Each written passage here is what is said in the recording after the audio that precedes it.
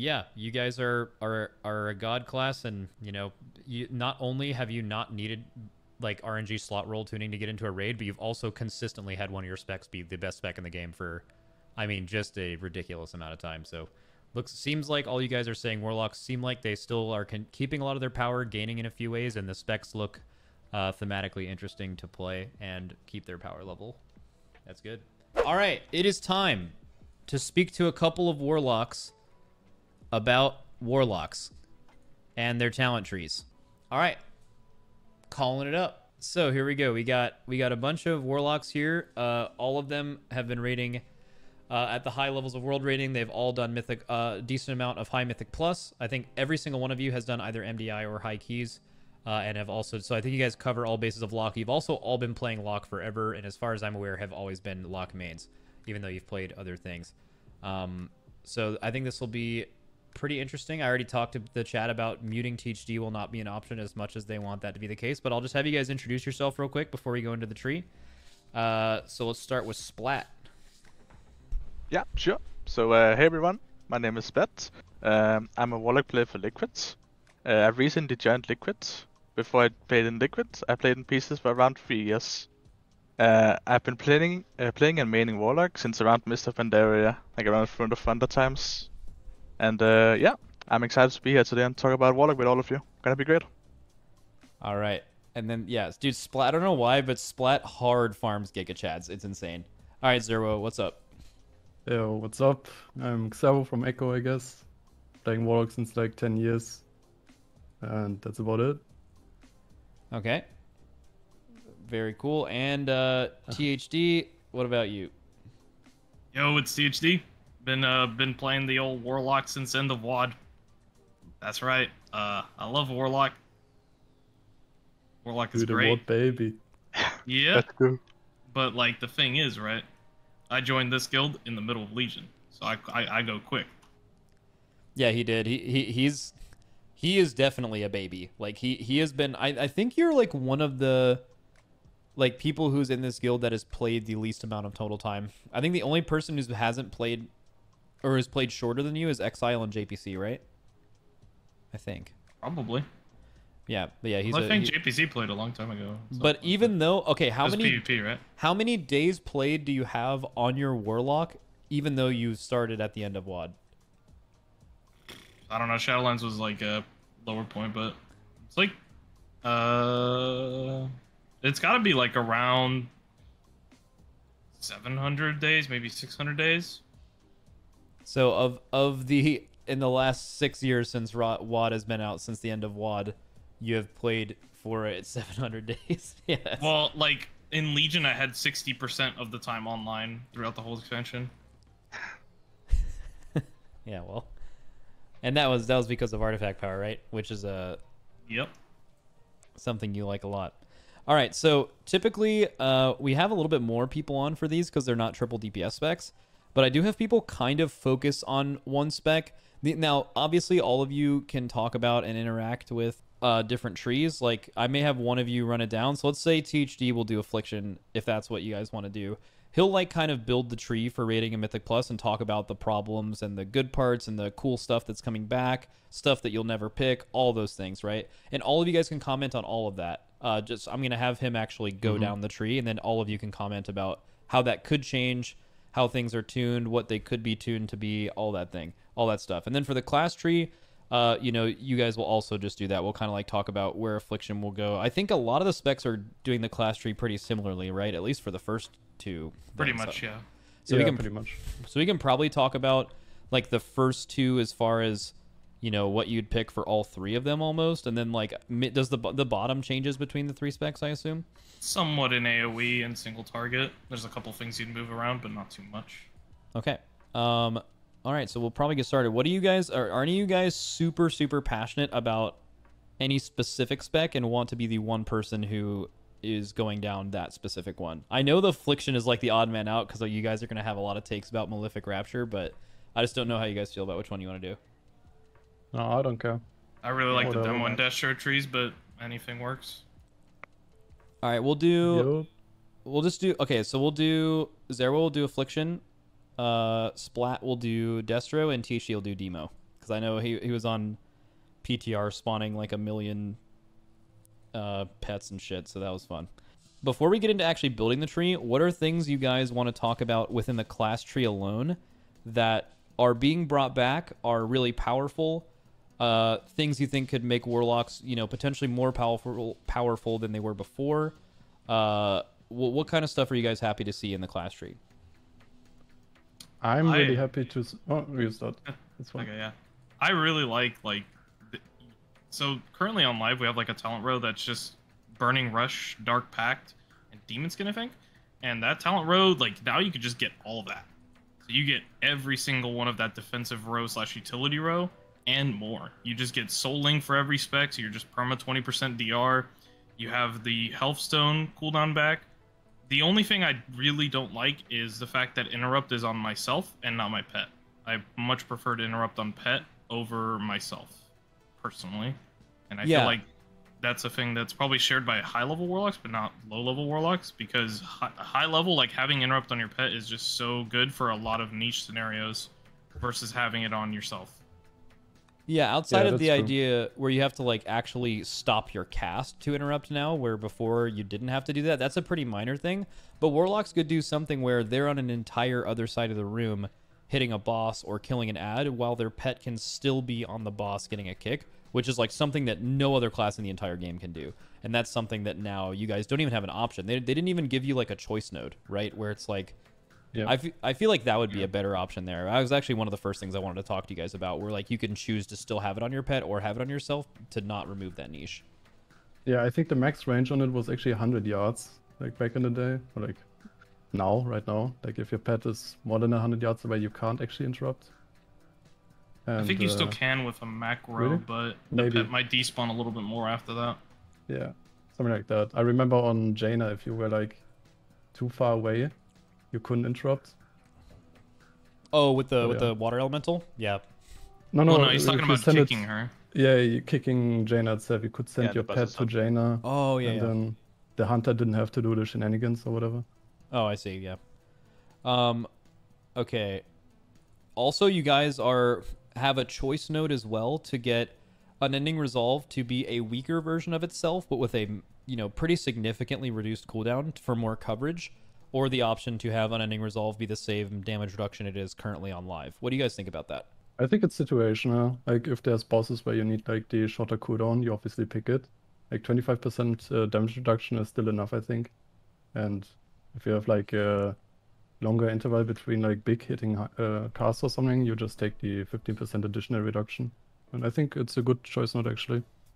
Yeah, I mean, you have to remember that you're gonna probably have Soul Link, so the 25% isn't as bad as the 40% we have now. Like in general, like all Warlock specs will be more tanky than before, basically. Because you have which like, is so much additional health. Which is insane. You have like Dark Pact and stuff. Yeah, because one of the problems on live right now is that Affliction's by far the squishiest spec on live, then it's Destro, then it's Demo. And now they just kind of all have the same relative tankiness of Demo plus on live. Like, they're more tanky than current Demo. The thing I was thinking with this is that I think you're more likely going to take the 40% in a lot of scenarios, just because, for example, Astral Shift makes this choice, and Hunters now make this choice with their new personal that they have, where they have the exact same choice node, where you can have it be stronger, or you can have it have a higher uptime and be a smaller damage reduction.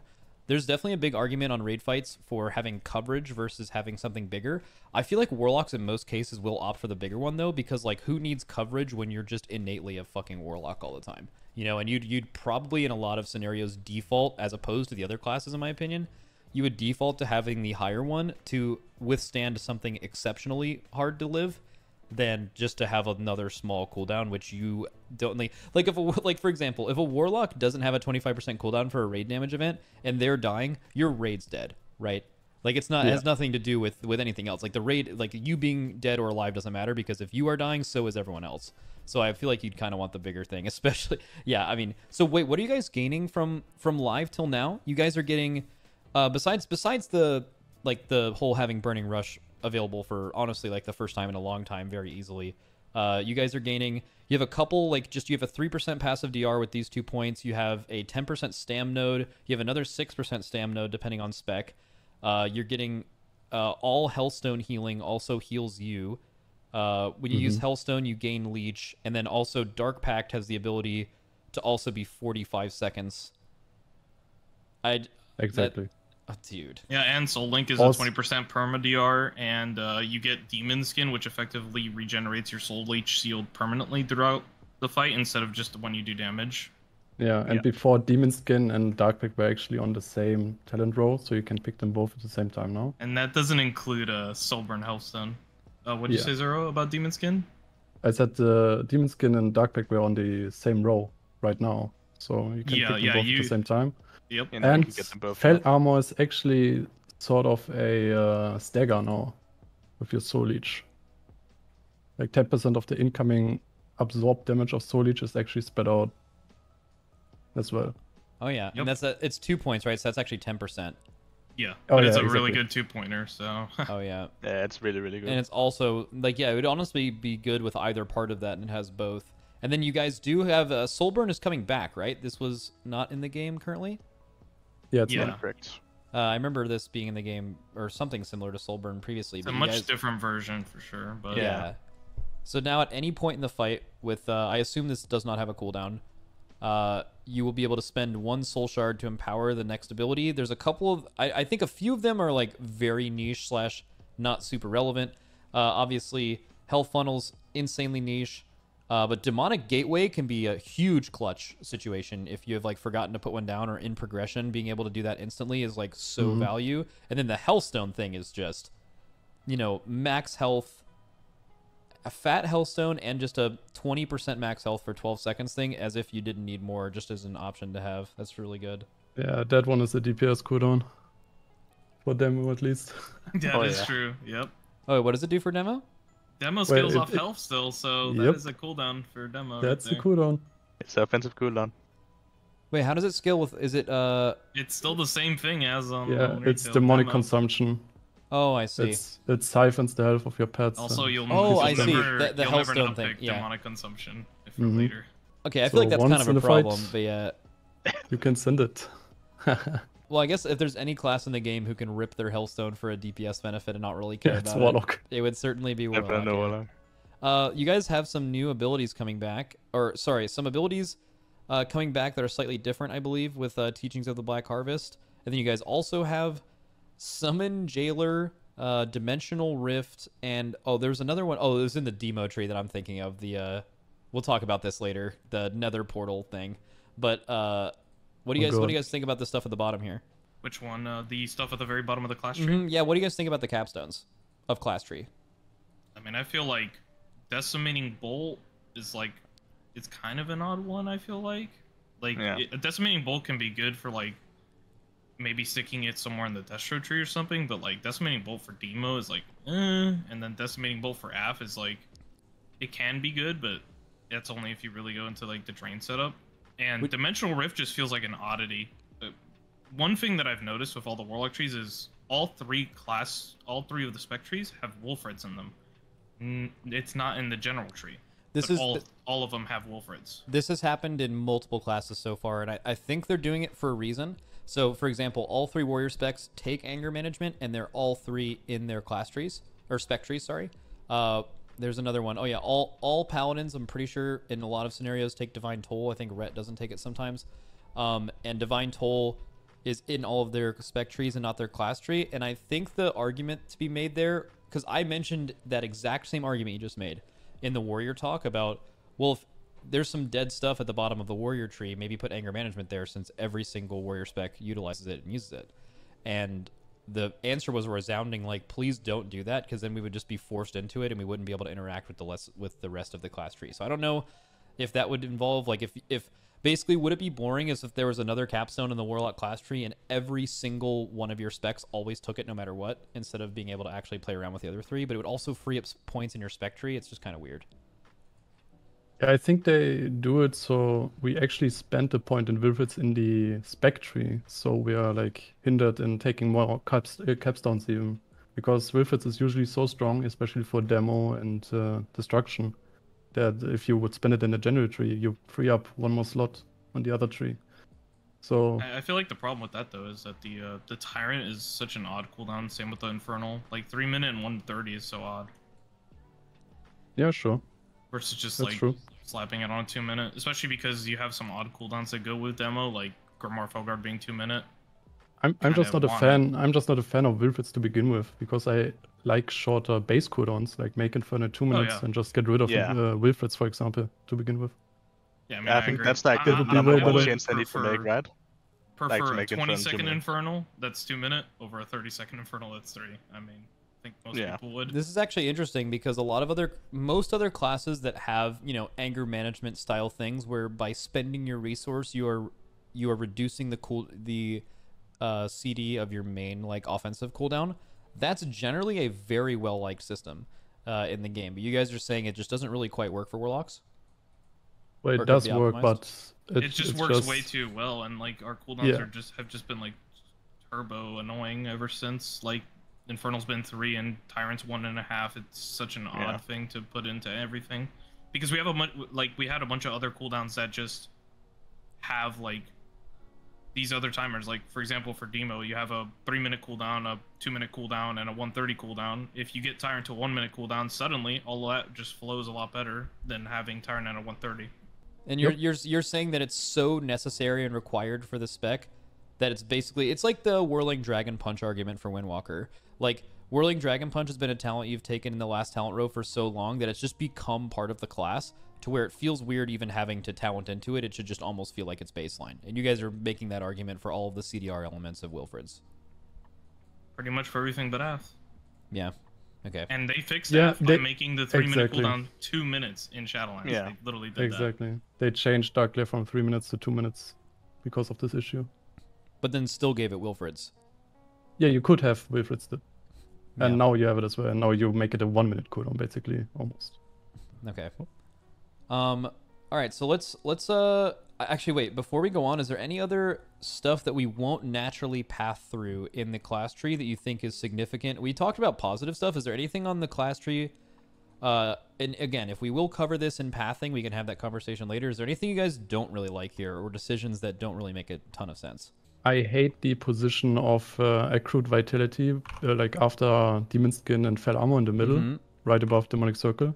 It just feels so odd that there's a Drain Life node right there, like hindering me of getting Demonic Circle, investing 2 points into that. I don't know. Like it should be swapped with like on the left side, there's a couple of Drain Life trades, like somewhere there. I mean, even if you swapped Demonic Circle and Accrued Vitality and just remove every other point of the argument of whether Accrued Vitality should even be there, you would have the option to... Accrued Vitality becomes essentially not required for anything, right? Because you can still path down to everything below it except for Lifeblood without it. That would work as well. Okay. And then we already talked about the kick thing. It's deeply understood how that could be an issue. Although this is weird. Like THD said, actually, they got an ad. I forgot to run ads before this, so they got an ad right when you were talking about this. But I think a lot of high-end players it's very controversial. I've universally heard high-end players say that this is bad, and then I've seen just your average warlock, like most warlocks, be like, "Oh, this is so nice. I don't even have to micromanage my pet anymore or anything." It's pretty weird how it's like pretty split. How some people really like this. Yeah, you could do some stuff. Node for sure, probably. You could do some stuff with like a pet interrupt that you couldn't do with this one. Of course, you can interrupt on your mount, for example, with a pet. As I said, like you can move it away, like far away, and still interrupt. I don't know. It's so much nicer to have a pet. Yeah, I think choice node is definitely the move here. You guys have one other thing I thought that was kind of interesting here. Yeah, okay, so Ural's tree at the beginning, I think we'll see how it is when it's pathed, but you guys have a ton of stuff to spend at the beginning. Most other classes spend an average of 9 or 10 points before moving on to the mid and lower levels of the tree. Obviously, the philosophy of these trees is it gets stronger as it goes on, and you are getting your biggest throughput at the bottom, and you have to invest all of your time into it, or all of your points kind of to get down there. You guys, I think you spend, it's like 11 or 12 at the top, right? Like you spend a decent amount, but you also you have way less points down below though. So I'm going to kind of get into this when we actually fill out the tree, but it seems like Ural's tree is totally different than every other tree before. There has been more than half are focused on throughput at the bottom of the class tree. And then there are a few, kind of on that note, they are very, very good. The few that are utility based at the capstone level of the class tree. But these, it doesn't actually, every single other tree that ends with throughput, when you get to this 20 required points, you slam the rest of the 11 points down in the capstone level no matter what. That is like, every single choice that you had above this point for utility is gone. I feel like with Warlocks, that's not true. When you guys get to 20, you kind of get everything you want down here, and you still have points to go up and grab utility based on the fight. And I think this, and we'll kind of see what you all think after we end up building these, but I feel like this tree has more going on as far as choice, while this tree has done the best job of making you damage throughput capstones while still giving you choice early in the tree.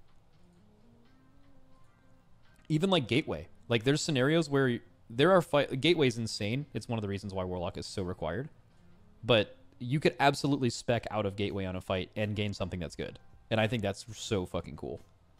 Yeah, I mean, there's also like, I mean, there's definitely scenarios where banish is good, and definitely scenarios where even greater banish could be good, just to have a 1 minute banish instead of a 30, for CCing like something permanently, like Gul'dan last phase, or, you know, Shadow Fury and Mythic Plus, with the added benefit of maybe talenting into the cone slow Shadow Flame below that. But, you know, in raiding scenarios, that's not really the thing you want, but that's good. All right, it is time. We are going to start with Affliction. Now, here's what we're going to do. We are going to do all 3 class trees first, and we're going to kind of be done with the class tree, and then we are going to go and look at each individual spec tree one after another. So it'll go Affliction, Destro, Demo, class trees, and then I don't think the Destro and Demo will take as long because a lot of stuff will be similar. Most of the initial conversation will happen about the talents the first time we see them through Affliction, and then we will take more time individually on all of the individual spec trees, talk about the builds, and then again, I'm going to have Xerwo do the Affliction one, both class and spec, but obviously anyone is free to butt in at any time to give any take about any talent we're talking about throughout the entirety of the rest of this. Also, Xerwo, do you go to bed? I know it's like almost midnight for you right now. What are you like are you a tired man? Are you trying to go to bed in like the next 2 hours? I'm up since like 8 a.m., but I'm chilling. Okay, you're chilling. Okay, I just don't want to like have you stay up too late. Yeah, that's why I all wanted good. to do yours early in case you had to leave. No, all it's right. fine. So we'll start here. Now, for everyone else watching, again, this is a major Wowhead diff. We can't actually... It's going to be kind of hard to follow along because you will always have 1 extra point to spend in this entire tree at every single tier because we have to spend our first one on Curse of Enfeeblement. So just imagine we always have 1 extra point here. We probably won't bring it up too much. All right, so where are you going, Xerwo, as Affliction in a raiding environment? Yeah, I mean, you grab Demon Skin, you grab Fell Armor, of course, like both of those. You grab Spell Lock, Multi-Coil. I guess we get Accrued Vitality, despite it being hard Yeah, to it's just take. But your we only want, way to... Yeah, you need Circle. Yeah, we So- want Circle for sure. And this is something I found interesting right away. What would you take? Are you taking Spell Lock for pathing even on a fight where you would not want or need an interrupt, just for the 10% stam node? Yeah, I would take it for the 10% stamina, or for the like if I don't require the stamina, I would get Amplify Curse depending on the boss fight, maybe like on interrupt fights Yeah. or something like that. I think it's kind of an issue though, right? Probably. Like most Yeah. classes actually that have kicks do have the option. Even worse class trees than this have the option to not select their kick, to get something on a fight that does not have a kick to get something more powerful. So I think they've done good jobs with being able to spec out of some of your utility for either better utility that is relevant to your fight or for throughput. On Warlock, they kind of shoehorn you into taking Spell Lock even when you won't use it, and I feel like that's just a pathing error that can be fixed. It sounds like as good as this tree is, this row right here seems needlessly restrictive, and there are 2 things you're picking in Spell Lock and Accrued Vitality that are not always relevant that you have to take to get things you need. And yeah, Yeah, just that's something true. to point out. I think that could be solved by swapping the 10% stam node with accrued. Pretty sure. Yeah, Oh, maybe. Just putting do that. yeah, actually it is actually that those 2 specifically are all solved by that because you can skip Accrued. Yeah. But I think they would need to change Accrued Vitality to a 1-point node then, because otherwise you will never take Desperate Power like below the stamina right now. Mhm. The 0 to drain life. Yeah. Like, no way you invest 4 points into that. Yeah, you could probably just swap Yeah. around the nodes and make Demonic Embrace just a 2-pointer, 5 and 10. Yeah, for sure. All right, so right now you have Demonic Circle, and you said you might spend. I would actually like to go if you feel like anything else up here is optional for Aff. I would like to go on and then come back later. So far, Oh, okay. yeah. So and then talk about. So yeah, basically the idea is assuming the stuff at the bottom is the most powerful, the most interesting way to have these conversations is to fill it out, get the best stuff, and then with any remaining points, actually going back and talking about what you could have based on the scenario, and then that kind of shows the element of choice. So we'll kind of move on with this, and again, if anyone's keeping along, we have actually only spent 10 points in the top because we had to spend an extra one on Curse of Enfeeble, and 10 is totally respectable too up here. That's not a bad amount. If you would want to do that, you could unselect Accrued Vitality, for example. Yeah, we would go back later to get that, for example. Okay, and that would also have you out of Demonic Circle. Yeah, okay, exactly. Cool. Sure. Like we would take Demonic Inspiration and Wrathful Minion because those are throughput. That is Wrathful Minion and where is it? Demonic Fortitude, you said, or no, left side and right side of Demonic Circle. Wrathful Minion and Demonic Inspiration. Yeah, you would take those. You would take Sweet Souls under Demonic Inspiration for sure. Now this is interesting. Your Hellstone heals you for an additional 10%. That's whatever. Any part of your raid member using a Hellstone, all 20 or in heroic 30 players, anytime they heal a Hellstone, you get healed for the entire amount that they get healed by. That is insane. Forget the rest of Warlock's defensiveness. Forget a passive 20% damage reduction. Forget everything else. If you were to just give this thing alone to the squishiest class in the game, they would be noticeably tankier. Like, it would be probably better than having something like a bark skin in most raid encounters. Like, this is insane. Love it when a tank uses it. Like, I remember in Legion when I was calling for other people to use Hailstone for me. This will happen again. Yeah, so, that is so good. All right, and then also this enables your Hailstone to be the DPS cooldown for demo, I guess. So you can call another people's Hailstone for yours instead. We would grab Strength of the Will then for the bigger unending resolve, and Grimoire of Synergy, of course. That's a current legendary. Why wouldn't we pick it? It's big damn. And now we have 14 out of 31 or 13 out of 30, I guess. So in reality, you'd have to spend you'd have to spend 7 more points to even move on to the capstone level, but for now we'll just do 6 and play it by ear. Yeah, I mean, we would pick Dark Pact, of course, and then I guess we go back up and take the Demonic Fortitude on the top right side. Okay. How many points do we have? 16? 16, 15? Yeah, so you need 4 more. Yeah, we take Burning Rush top right for mobility, I guess. I feel like that's so nice. Well, like, I haven't seen a Warlock Burning Rush in raid in so long. I don't know. I just feel like that's such a nice thing for you all. Yeah, and now I guess we pick Accurate Vitality and Demonic Circle. And that brings you to 20. However, let's spend 1 more as if this tree was actually correct. And then we'll just talk about at the end what we would change. Then I would pick Frequent Donor for 45-second Dark Pact, below Dark Pact on the left side. Okay. And then obviously we'll talk about the choice later, but there will be a point at the end of the tree where you could just spend on Gateway a Gateway fight, for example. Yeah, probably. All right, so now the capstone level is unlocked. Exactly. We pick Soul Link, of course. Way too broken. Like, if you don't pick that, I don't know what you're doing. 20% less damage taken is just too good. And you always pick Soul Conduit. Like, having Soul Conduit in a general tree is actually so nice for every spec. What specs don't have Soul Conduit right now? I think they all of them have it, but you only it, spec it as Destruction right now and in like M+ settings with like Demo and a specific legendary. But aside from that, you don't pick it right now. So okay, so you're just kind of getting something you didn't previously have that's decently powerful for free. Yeah, exactly. Like, it's especially really big for Demo right now. Like, when we go to the demo tree, whoever does it. But okay, then we pick Summon Jailer. I mean, I don't know how much damage it does. It's not yet implemented right now. Like, we see how it works out, but yeah, it seems weird. It's like, of every soul you've collected, you'll blast nearby enemies for each tormented soul consumed, and you get them by killing targets, but also occasionally escaped souls you previously collected. Yeah, exactly. That's the old Legion Affliction artifact, basically, where you get like souls and you accumulate the buff, and then buff the jailer, basically. So how does this work on like single target? It's a good question. I mean, probably it just spawns souls that you have to collect.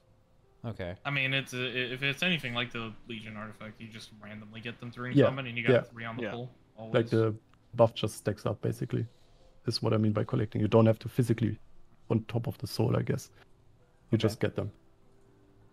Now, Yeah, and then we... Okay. no, you can go ahead. I would say we take Inquisitor's Gaze, because it's a 1-point node. Then we take Decimating Bolt, because it's pretty good. Buffs our filler. Yeah, before we move on, I think this is really weird because like if you want Decimating Bolt, regardless of the tuning of Inquisitor's Gaze, you just don't have to spend 2 points on this pact talent, and it's just like a better like this pact thing just seems like it's in a totally weird spot, right? Like it's just like a purely AoE thing that costs 2 points. Yeah. And then weird. it's just in the way of something that isn't AoE, and then like it's an obvious option to go around it. I mean, I guess the argument could be made that it's like, okay, well, in an AoE scenario, you take this, and then in a single target, you don't have to think about it. But the fact that it's 2 points seems extra weird. Yeah, it should be 1 point for sure. Yeah. It's an oddity, but you could say that it's 2 points on AoE, 2 points on single target. But for Demo, that is actually a single target thing. It doesn't show on Wildhead, but... We take Soulburn, of course. I mean, nice to see it back. I just don't like it that we still... on the matter of shard spending is actually your damage, and you sacrifice damage for this. Like back in the day, you had soul shards, and Soulburn didn't take away from your damage. That's a little bit sad, but what can you do? I don't know if I rather had a cooldown on it or if they keep the shard cost. I'm not sure what's better. I can Maybe see their thought process because it's like it's something where you can just kind of always use it as like a unique thing, but it does cost damage. But I think there's multiple ways you would use this where, in a weird way, Hellstone will give you damage. So you're spending that soul shard for a DPS increase for Demo, which is strange. Yeah, that's true. I mean, it's probably a high skill cap ability as well. You can save yourself like Soulburn Drain Life, or you can save like your raid with Demonic Gateway instant cast, as you said earlier. Like it will be used to make good plays, I think. So I mean, it's a good ability, but I just don't like the soul shard cost that much. Do you think they could also? So Soulburn Soul Swap used to be kind of sick, but I see that both of those are here, but they don't have any interaction with each other. Yeah, we're not talking about Soul Swap. That talent is that is awful. Yeah. Okay. And then now there is a couple more things to talk about at the capstone level. So as most people in chat are seeing, we even have one more point here than you would see, and that point you can actually the only class I believe that can get all of their capstones. Yeah. But the point is that you don't necessarily have to do that. The thing I wanted to talk about is this. Pact of the Imp Mother, which is a throughput talent, is gated behind something that is exclusively utility. And if you wanted to spend the 2 points in Pact of the Imp Mother, you'd have to make a decision to get something you may not want to get throughput. What do you think about that? Yeah, I don't like it. I don't know. Teaching of the Black Harvest, for example, is so weak. It needs a buff for sure. And if they buff Teaching of the Black Harvest to maybe Cinch Magic always gives you damage reduction if you press it, you know, if you don't necessarily need to dispel or something, then I would maybe take it, but I don't know, giving up Soul Conduit for it, for example, is not worth it at all. Yeah. And like you give up Dimensional Rift and Soul Conduit, then like no shot. I don't know. It's weird. So where would you go with your last 3 points here at the bottom? Yeah, Pact of the Erida and Dimensional Rift, probably. Okay. I'm not sure right now how exactly Dimensional Rift works for Affliction, because I don't think it generates shards right now, but it does generate shard bits for destruction. So I would assume it can proc shards, but if it doesn't, then maybe it's actually not that good. It doesn't currently, but that's probably just like an alpha thing, because they just ripped it straight from the Destro tree. It says generates 3 soul shard fragments, for example. Maybe like all 3 users generate 1 shard. I'm not sure. And you have spent 31. Now keep in mind, you will have 1 extra talent to spend at any point in this tree, as some people are seeing already. That could be Demonic Gateway. If you needed a stun on a fight or a better Shadow Fury, you could knock off, 2 points pretty much anywhere of like not something that's immediately required to grab those things. So you guys still kind of have the choice. It seems like this is... The only question is if you have to go AoE at the bottom, I think what are you missing out on if you have to like, if you're thinking like of Affliction in a more Mythic Plus format where you'll almost certainly take Gateway, you'll almost certainly take Shadow Fury. What kind of stuff are you missing out on or changing? I think you would get rid of Dimensional Rift, for example. Like in Mythic Plus setting, it's not that great, I'd argue. Okay. And you would probably get rid of the shorter Dark Pack cooldown, stuff like that.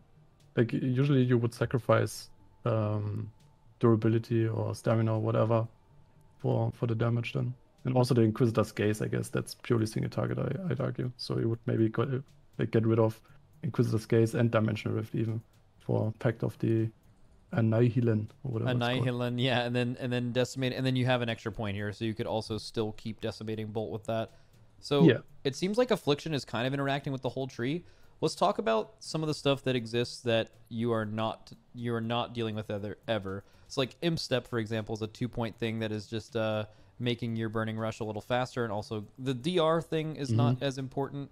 Fell Domination, Quick Fiends, never talked about Amplify Curse. What about some of these things? Yeah, Fell Domination can be really good actually, because there's numerous cases where our pet just dies because of Soul Link, because abilities don't do too much damage, especially in M+ right now.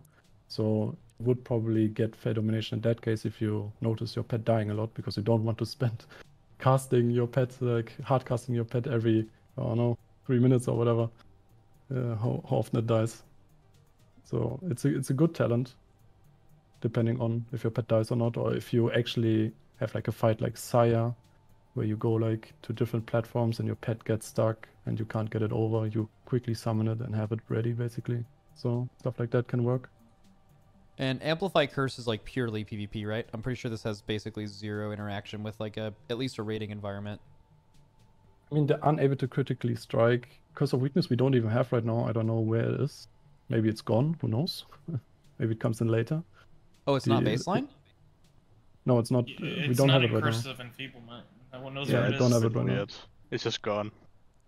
Oh, weird. Because I was thinking I like mean, weakness was like a way that Warlocks had raid utility, as if they didn't already have enough of that. But like you do, like tanks don't get crit in a raid, right? So like that has no raid benefit. And then the target's casting speed, Curse of Tongues almost never works on raid encounter stuff. Yeah, I mean, it has some uses. Like if you had this on Anduin, for example, kicking off the ads would have been so much easier. Additional casting speed reduce is pretty big in that case, but I mean, it's really niche. I think Anduin's the only time this expansion where that was relevant. Actually, wait, THD, wasn't there like, was it beta when we were testing Castle Nathria, where like Curse of Tongues made like raid bosses? Yep. Yes.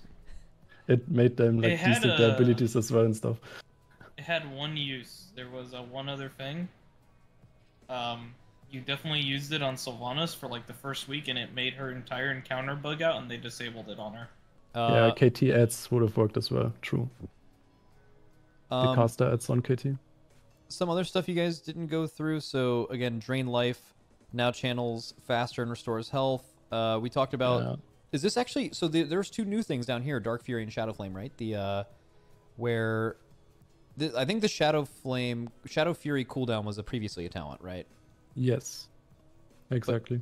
But the Shadow Flame is slow seems potentially really strong for some encounters. There's very few slows of that level in the entire game, and even if it's for a short duration. Like I think the only thing that's like on demand that is just better that you frequently have in a raid because you don't have a Frost Mage is like it's like D&D slow. I think it's the only thing that is like that consistently good on demand and pretty common. So that's like I think that's like shouldn't be looked over. I don't think you'll take it a lot, but the fact that Warlock can path down and get it is actually pretty powerful. No, definitely. AoE 70% slow is pretty good. For sure. Oh yeah, Piercing Hell. Well, I'm sure Xerwo knows about the other combo in the Affliction tree with Vile Taint and Amplify Curse. Amplify Curse, yeah. Oh yeah.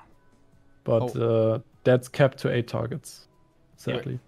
Well, we'll talk about the Affliction tree later when we get there, but yeah. Yeah. So I think that's pretty much good for Affliction. You just said you'd basically run the same build in Mythic Plus. You just like swap around some AoE stuff, and then when you swap back to a raid, you can get rid of the utility you don't necessarily need. Obviously have one more point that's available on the tree at the moment, and then you can kind of grab whatever you want. All right. Yeah, exactly. What do you guys have any more takes in the Affliction class tree? Splat and Xerwo Splat and THD before we move on to Destro? There could be some cases where you might want to take the Drain talents if Inevitable Demise is tuned well. Since the Affliction is pretty much the only spec that actually can gain throughput from those Drain talents.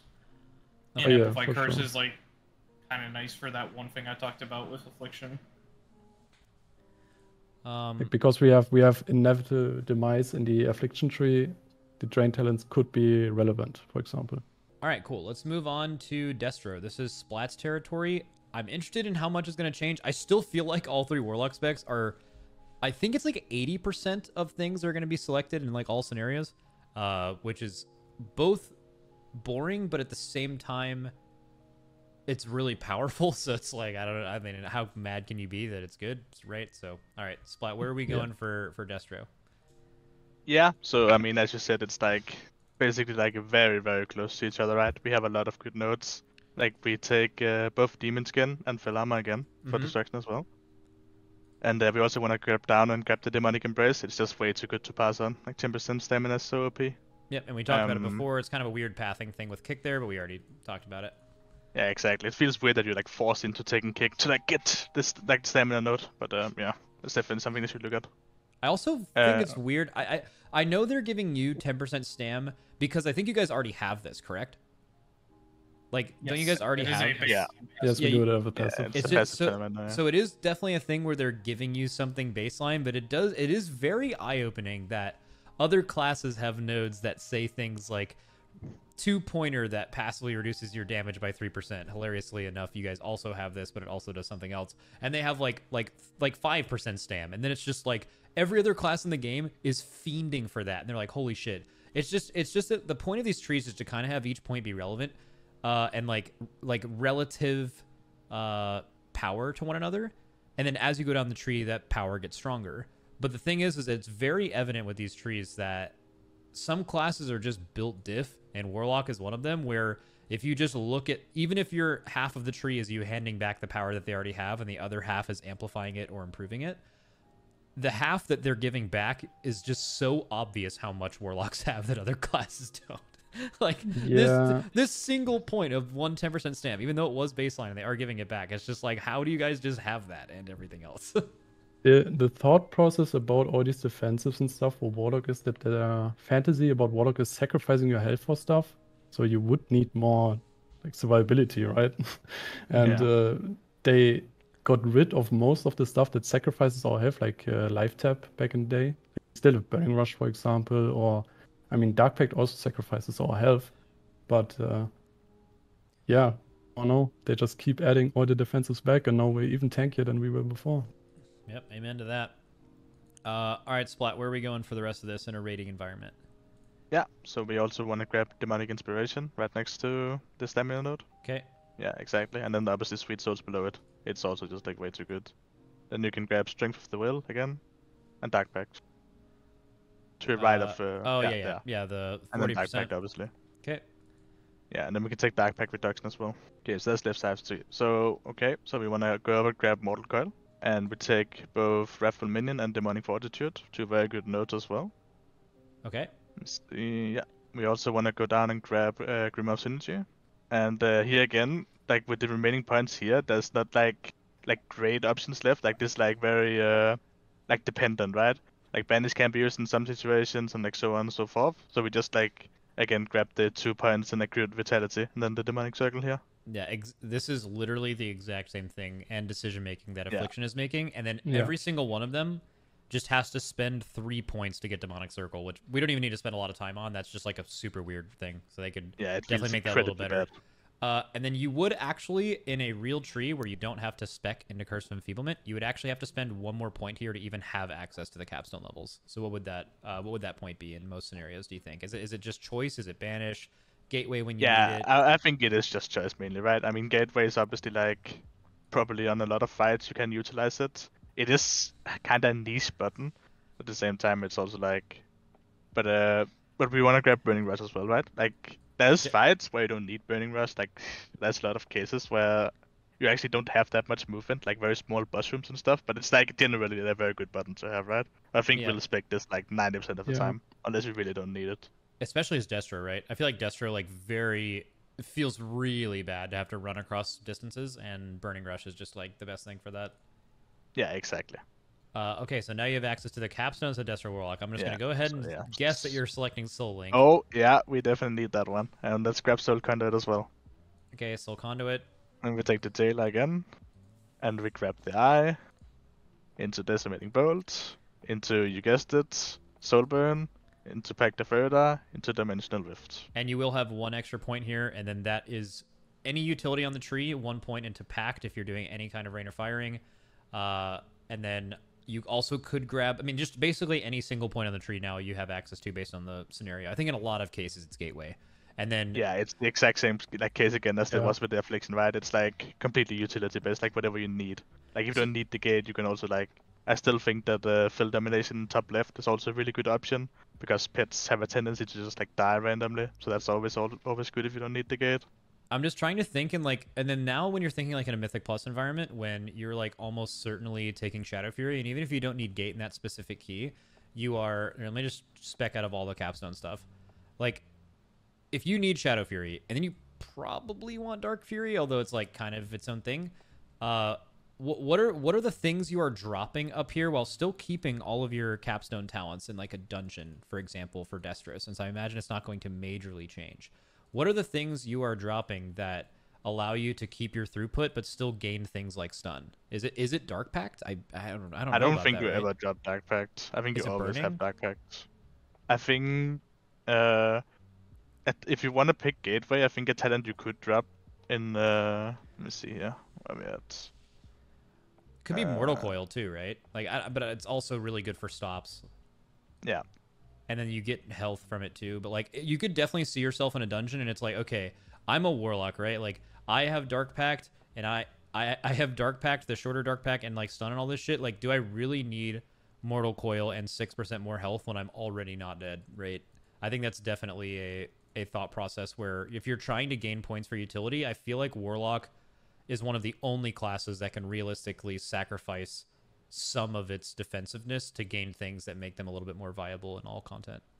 Yeah, you Yeah, could exactly. also I mean, sacrifice Burning Rush, for example. Yeah, I mean, exactly. Yeah, you don't need it in dungeons, right? It's like, dude, you guys just get it. Yeah, this is, I mean, like I haven't lost any throughput at the bottom of this tree basically, because I remember you guys said in like an AoE situation you might not take Rift, for example. Like you have everything you like really want. Maybe actually you'd take Pact.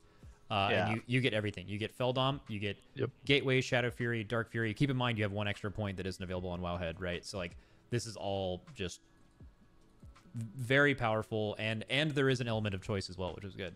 Do you have any? I know we've spent most of our time talking in Affliction about like the choices or difference. Do you guys have any takes on the Destro class tree before we move on to Demo? Not really. Looks Seems- good. Yeah, We not talked really. about It's like- everything. And I think like the Destro tree is probably the most like the one that's riddled with the most choices, and it's actually probably one of the best one of the 3, in my opinion. Is that because Demo has a couple of more actual like legit damage nodes on the tree, and also the same thing with Affliction with the Drain Life talents? Yeah, pretty much. Okay. yeah. All right, so we will go on to Demo here with THD. I do want to say that even though it's powerful, there are other classes that have more choice and power as well. It is just kind of like the same thing over and over again, and I feel like that there could be more of an element of choice if, you know, Teachings of the Black Harvest wasn't just a giant roadblock. Accrued Vitality, you actually have 2 less points in your whole tree right now because this exists, right? Like you could all see exactly where you would potentially put that based on the fight. So, all right, over to Demo with THD. I can probably guess a bit of it, but I'll let you do it nonetheless. Yeah, I mean, we're pretty much going to go down the same round. Obviously, you want the Demon Skin and you want the Fill Armor. You want that Spell Lock to get the Stam node. You want the Mortal Coil to get the Stam node. You want Raffle Minion. You want Demonic Inspiration. Your pet class, you need the pet damage. You want Sweet Souls. You want Dark Pact. And then you just, you know, you want Strength of Will because Demonic Durability is very niche. Grimoire Synergy, your pet class. You really want Grimoire Synergy because it's just 10% damage increase randomly. And then from here, you know, you kind of are shoehorned into picking Accrued Vitality Demonic Circle. And then you can, honestly, you don't really need the 15-second less cooldown on Pact. Like, I've kind of, like, because I feel like 45-second Pact is, like, way overkill. Like, honestly. Like, It just depends. It just depends on Yeah, the I think fight. it's, again, very it's definitely situational, right? a depend. Right? Like, if an AoE is every 50 seconds, sure. Yeah, that I'll would, take that. dude, the amount of other class mains that are hearing this shit right now, they're losing their. They just imagine being a hunter and picking dodge in their tree, and you guys are like, man, you know what? I don't even know if we do we really need 45-second Dark Pact? Like So as 45 Demo, I seconds? would probably opt to pick Feldom at the top left over Burning Rush, just to have access to Gateway. Now you can pick Burning Rush still, Okay. but then after that you're obviously gonna pick Soul Link. You're gonna go. Now this is a little bit funny here. You might want to pick Inquisitor's Gaze, but for Demo, Pact of the Nihilin is actually single target, not AoE, because Demo doesn't have a AoE button in Fury. So you want Pact So of the Nihilin. it's a tuning thing probably, right? Yeah. Like you don't know how powerful Inquisitor's Gaze is yet. You just assume it's gonna. Isn't there a fucking? There's an Arcane Mage talent, meme talent that's just Yeah, like Arcane this. Familiar. Yeah, this is just Arcane Familiar, but for Warlocks. Now right? the So- question is, does Inquisitor's Gaze have health, and does it help Demo in any way? If it does, that is a must. Yeah, because if you not- read the tooltip, it feels then like it's like almost like a roleplay talent or something, right? Like it's very weird. Definitely It's not just gonna ball. fly on your shoulder and just shoot Yeah. lasers or something. So, yeah, obviously Soul Conduit, Summon Jailer. I assume you can use the Jailer to juice up your big boy if he has health on him. Pact of Dude. Nihilin, just drop 2 points into that bad boy. Pact of Eridar, drop 2 points. And then from here, like, you're looking at Decimating Bolt and Dimensional Rift. I think Decimating Bolt might be the weakest for Demo out of all the specs with the build that I want to play for single target purposes. So honestly, I'm gonna go Dimensional Rift, Inquisitor's Gaze. and you Yeah, do for- actually, you do still have one more, I believe. You can spend Yes, 11 there in the is bottom one. of the tree. There is One, one more, two, three, but four, that five, could six, probably just seven, be reserved eight, for nine, Burning 10, Rush slash Demonic Gateway. at that Oh no, you point. guys did spend 11. Never mind. You will have one more point because of Wowhead diff, but in the tree that you've selected, it will have to be in the first two areas. Okay, yeah, Burning Rush or Demonic Gateway for sure. Yep. Okay. And then it would just be one of those two based on the scenario. And then I'm assuming what are you sacrificing as Demo? If you're in a dungeon, you need Shadow Fury. Let's just even say you don't need it to be exactly 45 seconds, but you just want regular ass Shadow Fury. What are you dropping to get that? I feel like you would definitely want to drop Dimensional Rift, Okay. and if you're doing dungeons to get Shadow Fury, Yep. you're Right now you have it probably- actually. If you drop Dimensional Rift and you have the Oh, yeah, true, 'cause of the non-Wowhead, you thing. actually have it right now. Okay, then yeah, there you go. Okay, and then Forgot about the wild thing. okay, so this is the most shoehorned thing of all time. You're talking about like doing Mythic Plus dungeons. You, as opposed to the other two specs, changed exactly 1 point. You dropped Dimensional Rift for Shadow Fury, and that's it. Like I feel like the Warlock tree, as powerful as it is, and Warlocks, again, it has nothing to do with really the tree. It's just that Warlocks are powerful. Like yes, they're giving them power just like every other class that they don't have now, but they're just so innately powerful that their tree looks insane. So saying that they need more points to move around sounds stupid, but there are the same issues that exist on this class that exist on others, and that is that you are absolutely ripping 3 points right here that you do not need a kick in all content. Their kick is an insanely good thing in most content, but not in all content. And accrued vitality is absolutely not required for all these specs. However, if you've played Warlock, not having Demonic Circle is ridiculous. Like it is useful all the time. It's insane. Yeah, I mean, I actually decided to like think about places where I use Demonic Circle, and I think in pretty much Castle Nafria, Sanctum of Domination, and Sepulchre, at least 9 bosses in all the raids I use Demonic Circle in. So And sometimes it's not even like a choice whether to use it. It's like this makes your class significantly better at the fight. Like even just things like Rygalon, right? Like putting your personal port where your soak is. Just like the amount of movement that saves is insane. Yeah. you also just use it when you go down to avoid the explosions down there. You use it the moment you go down, and you'll never get hit by the explosions down there. Okay. So we are now through any final thoughts that we have not discussed on the class tree before we have all of you guys kind of deep dive into these specs. Yeah, I wanted to add a note on Dark Pact because it's up for 20 seconds. There were already bosses where you could pre-pop it like 19 seconds before the big hit happens, which makes it actually a 40-second cooldown basically, you know? And with the 45-second cooldown, you could make it basically a 25-second cooldown, or like a 26-second cooldown, let's say. Yeah, if you pre-plan the whole fight ahead, like Sludgefist, for example, where you could like pre-duck back the pushback and stuff, or like Yeah. The only problem with that is charger. like if the fight has rot, which Yeah, if you know, the fight has Sludgefist rot, it and, doesn't work. Sire P1 has rot. Yeah, Hmm. for sure. That's where But, it's like, really if nice for that's- that. But yeah. If that is not the case, then that talent is actually so broken. It's crazy. People don't realize it. Oh yeah.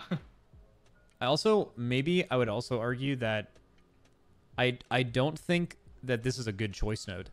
I don't think you will ever pick that first talent. Like it doesn't Yeah, matter that's that you. that's PvP. That's PvP. Mhm. For Oh, sure. is it? Oh, okay, never mind. Yeah, I mean, I like, think think about so, it. yeah. If you're low health in PvP and you rip Dark Pact, and then you go below an execute range and a warrior slams you, you're gone. Yeah. So, it's very nice in PvP for some things. There's a lot of PvP stuff and a lot of, like, transmog farming stuff in here. Like, Imp Step, I'm pretty sure it's for transmog farming. For sure. Dude.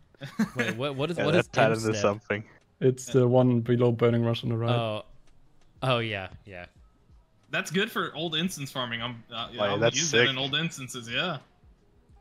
I think there's a scenario. No, there's not. Never mind. They would have to. There's the only scenario you would ever consider this in PvE is on a fight with a tremendous amount of movement, and you also had 2 to 3 extra points, which again is possible. I think they can easily give Warlocks 2 to 3 extra points by removing the need to select meaningless talents. Or actually a fight where you would carry something and it would slow you, and then you could pop Burning Rush before and be like fast, I guess. Like that's the only case I can think of. In Yeah. like a raid. Like carry an orb or something. Little Okay. Gahoon. But it won't ever Yeah, get exactly. you above 100% speed, though, even if you're slowed. Pretty much, Yeah. unless like you somehow break that. Yeah. All right. So we are now moving on to the Affliction Spec tree. Again, Xerwo will bring us down in a raid environment, talk about the different decisions you could possibly make. Some stuff isn't implemented yet. So, you can be like, depending on how strong this is, you could pick this. You guys know the deal. I was getting a lot of Troll Despair emotes in chat about the Affliction tree, and then I was trying to figure out why after going down. It seemed like the stuff at the bottom all seemed like it had decent choice involved, could be strong, has some stuff they don't have now, like kind of a different single target profile in a way. But there was just a bunch of Troll Despairs, and I asked why, and it was almost exclusively everyone mentioning just the very first thing you spend on this tree being Malefic Rapture. So if you guys want to talk about this talent. Yeah, I think it's not that much Malefic Rupture. I mean, it's a fine ability, but the combination of Malefic Rupture and Malefic Wrath again is just painful. Like, I hate that combination so much. Like, to keep up this 10-second buff, like you have to Rupture every 10 seconds instead of having the 1-minute burst windows with Rupture, like that you focus on. You have to focus on that as well to keep your drain so damage high. I mean, the ability itself is fine. Like, was a nice shake-up, but I would rather have Unstable Affliction as a spender again than Malefic Rupture, for example. What Like, do where you you two would think? I Like, mean, where you would I stick it agree. up. I mean, Unstable Affliction Spender was, like, in my opinion, unanimously better. And it also synergizes a lot better with the Dark Flare versus Rapture. But, like, the big thing is the current Affliction single target setup, I'm sure Xerwo will go into it, but it has, like, I think there's, like, 15 or 20 keybinds for single target, and you gotta, like, there's, like, a 45-second cooldown, a minute cooldown, another 45, another 45, another 45, another minute, and then there's, like, a 2-minute, and you got, like, a stacking buff that goes every 10 seconds. You got, like, 4 dots you gotta keep up that are, like, a 15-second duration. You have to do quantum mechanics while doing it. It's a lot. Yeah, it's and when you add extreme. the second target to that and you still play single target because the boss, like Ashara, for example, where first phase was like single target and the rest was kinda like single target and not multi-target anymore. Like, if you play that build on multi-target, you break your fingers, yeah. I don't know. It's crazy. But All yeah, right. should we go into it? I can't wait to see what this is like. Okay, so Okay. Yeah, one thing spend- I want to Okay. point out in the tree, though, that I think is really good for you guys is a lot of trees recently have complained about their capstone trees being way less accessible because the beginning of them has 2-point things you have to invest. So I'll like use the warrior one, for example, just before relating it to your all's trees. Oh my god, I clicked the dressing room. I've never done that before. Okay, so you go to the warrior thing. Every single one of their class trees starts with a 2-point investment into something as boring as just a stat. And then you have to commit to that before you get to the stuff under it. Something that I think your tree does well is it immediately invests in abilities that are potentially good, and then it's immediately followed by things that make those abilities better. This even though, again, we'll talk about like the playstyle of Affliction and, not having Unstable Affliction as a spender kind of thing, but I think the way the tree is laid out throughout all Warlock specs, I think this is one of the best capstone level trees I've seen across every spec in the game. Okay, Alright. let's start. I guess we pick the cursed ability, Malefic Rupture, of course, first. Like, we go single target first, I guess. Yep, single target first. Take Unstable Affliction. Then to the left, we take Nightfall as well. To the right, we take Xavian Teachings to make our corruption instant and deal, like, application damage. I mean, who wants a corruption to be a cast, I guess? We pick Pandemic Invocation and Rife in Agony. So we unlock the rest of the tree, kinda. Okay. Then we take Drain Soul. Like, basically always on the left. Yep. And we take Siphon Life instead of Absolute Corruption, because the more dots we have, the more damage our Malefic Rupture does. Right? Yeah, so this is interesting. How do you guys feel about being shoehorned into Siphon Life in like all single target scenarios for the rest of the expansion? Yeah, I hate it. Siphon Life is the worst ability ever. This button is the pain. It adds like the spec is already complex without it, and then adding that is just like it just causes such an annoyance. Especially because like if you look over its soul swap, it doesn't even put Siphon Life up, so it's like what the heck's going on? Yeah, and the current 2-piece that we will spec into as well won't affect it as well. So that's great. Love it. Bake it back into corruption, please. Remove this.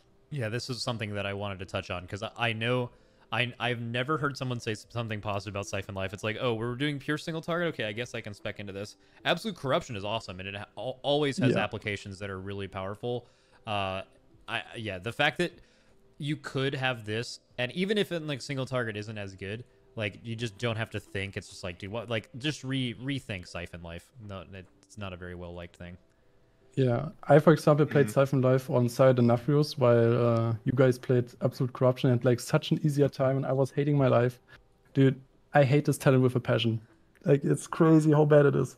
Dude, okay, first of all, speaking of that, we're talking about like stuff we played on Denathrace. Do you know, well, okay, they were probably playing Absolute Corruption for a variety of reasons, but one of them was one of our initial thoughts on that fight was to PI a bunch of Affliction locks at the beginning of the phase.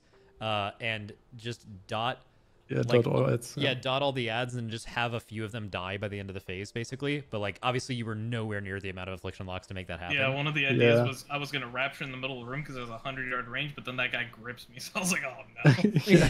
Yeah, if that guy didn't grip, I think that would have been actually sick. And the person in the shroud didn't get hit by rapture, but that was a more minor thing. That could have worked. Yeah. So there's that, and then where are we going down from here? So this is another issue, right? You never take Grimoire of Sacrifice on any character, right? No, it's just a bad talent. Yeah, I think they should relook at that. It's usually a PvP talent as well. Like, you pick that, just it does damage, and they can't kill your pet, basically. That's why you pick it. What about Soul Flame, Shadow Embrace, Harvester? Yeah, okay. We pick Soul Flame, not Soul Flame. We pick Shadow Embrace for single target. I was already in a Mythic Plus setting. We pick Phantom Singularity above Soul Flame on the right. Okay. We pick Withering Bolt in the middle. We basically pick Harvest of Souls on the left of it, and we pick Sacrilash's Dark Strike on the right as well. Interesting. One thing that they brought... So this was a legendary that made your... this is different than like super old Sacrilash where it did the slow. But they nerfed it in Shadowlands, actually. They changed it because of PvP. It was still a corruption slow, but now they made it to extend your curse. I think this is actually kind of value in the raid, though, right? Because like just having to put up curses less often on a boss seems kind of nice, just to have kind of baseline. Oh yeah, and they had a really long duration already, but there's an application with that in the AoE build. It's, spicy. Yeah, a spicy application. Okay. So now we have one more talent point to unlock the capstones, and we're gonna take Soul Tap on the left, which basically sacrifices 5% of your soul each to gain a soul shard. It's not a fun ability to press, but it's pretty powerful right now. I kind of hope they remove it. I think they won't, but oh well. What can you do? Oh no. All right. Now you have fully unlocked the capstone level. You have 10 points to spend. I wonder, Affliction has, looks like 4, 5, 6, 7, 8, 9, 10, 11, 12. Wow, okay, so you have like, you can only even get half of the capstone level, so I'm interested to see where you go. I mean, there's a lot of multi-target and single-target options. So I think, like Dark Lair, we should always pick Dark Lair, because extending our dots makes our Rupture stronger on our cooldowns. We always take Haunt, passive 10% damage increase, basically, like on a 14-second cooldown. pretty good. We pick Xerwo as well, like just another dot every minute, like feeds into the Rapture window pretty well. And we take Deathbolt as well. We pick all 4. That's you see, a lot. You see where the buttons are coming That's in, right? a lot Oh, of buttons. yeah. Yeah, that's a lot That of is a buttons. lot And of buttons. Deathbolt used to be a ability for Affliction in the tier, like level 15 row or whatever. Then they put it to a PvP talent and now it's back for some reason. Who knows why.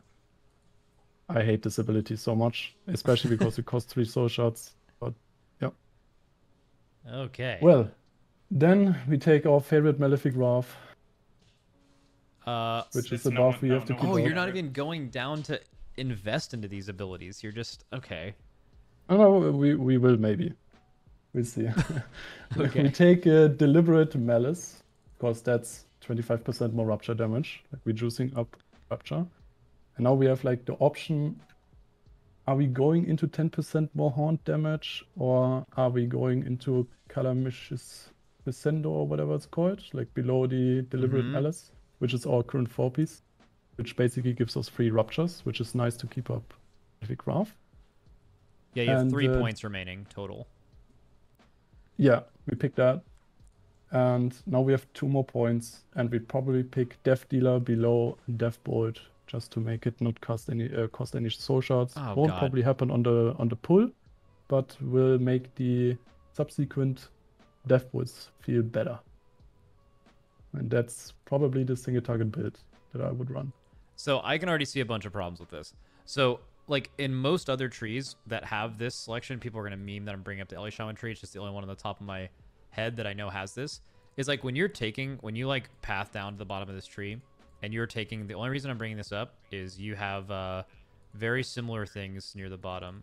So do you see like how they have multiple things? Like specifically, let's focus on Primordial Wave and the Ascendance thing, where if you're ever going into one, it kind of makes sense that you double down and grab the rest of it.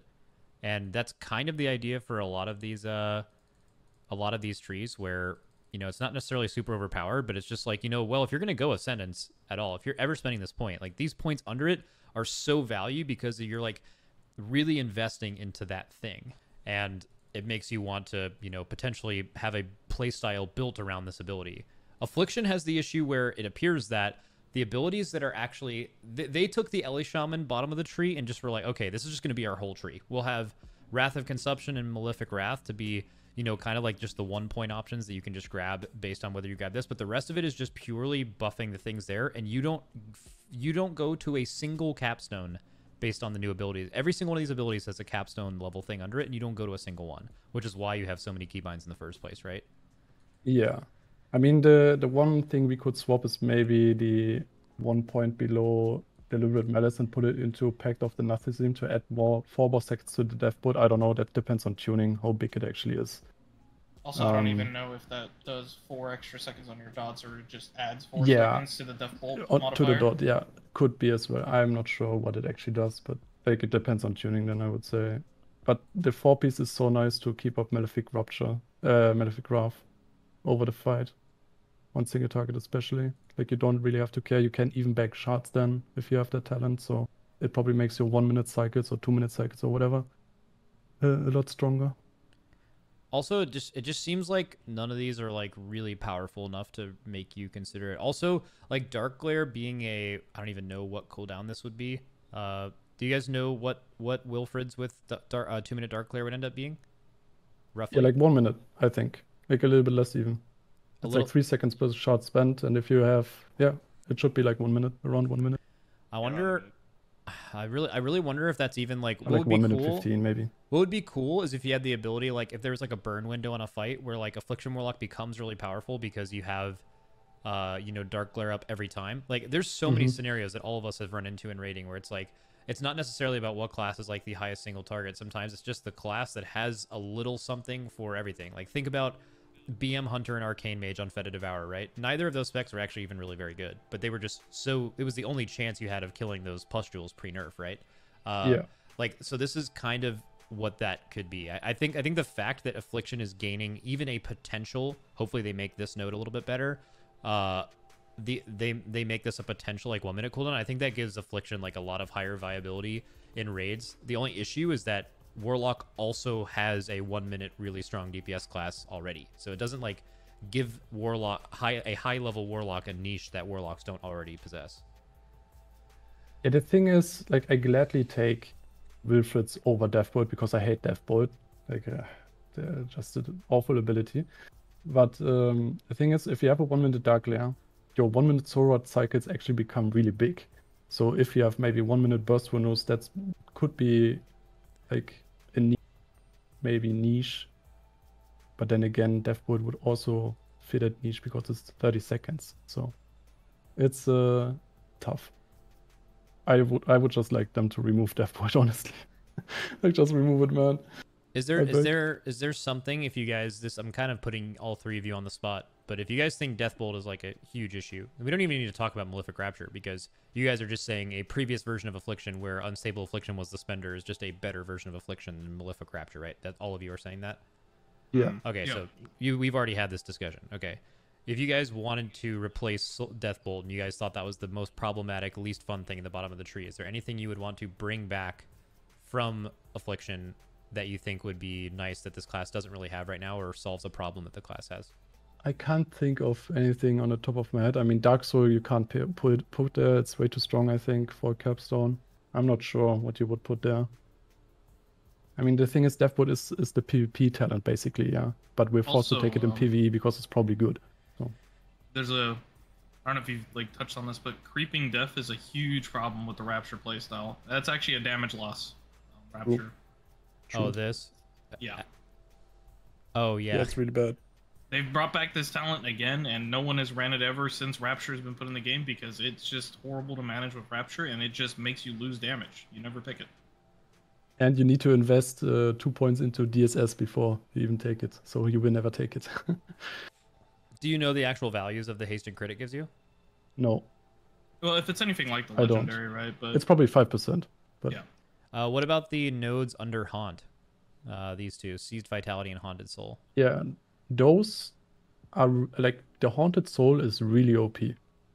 It basically gives you AoE infinite range Haunt with like 10% additional damage to Haunt, so 20% more dot damage. So that could work in like a multi-target council-based fight. You're always gonna pick that Oh, talent that for sounds sure. so. Yeah, we haven't even talked about Affliction in an AoE environment yet, because something I was gonna ask is like something that almost every DPS spec in the game has is one capstone, or at least one row of the capstone is specifically like kind of designed to be something that makes them more powerful in AoE scenarios.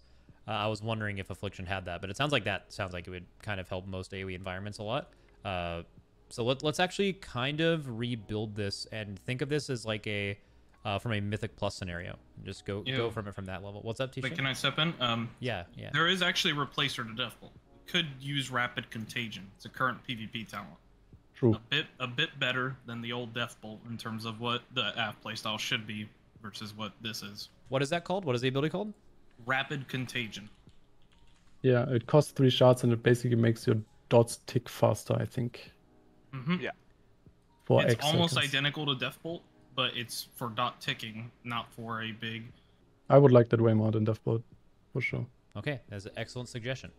All right, AoE Affliction. Okay, well, we take Malefic Rupture again. We take Unstable Affliction always. We take Seed of Corruption this time. We take Sow the Seeds, really nice talent.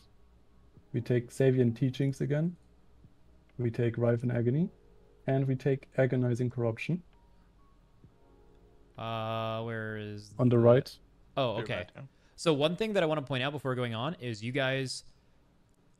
I know it sounds stupid, but like the fact that you were able to make a single target raid build without even thinking about Seed of Corruption, the fact that you do have Seed of Corruption kind of on its own path that doesn't really interact with anything else is nice.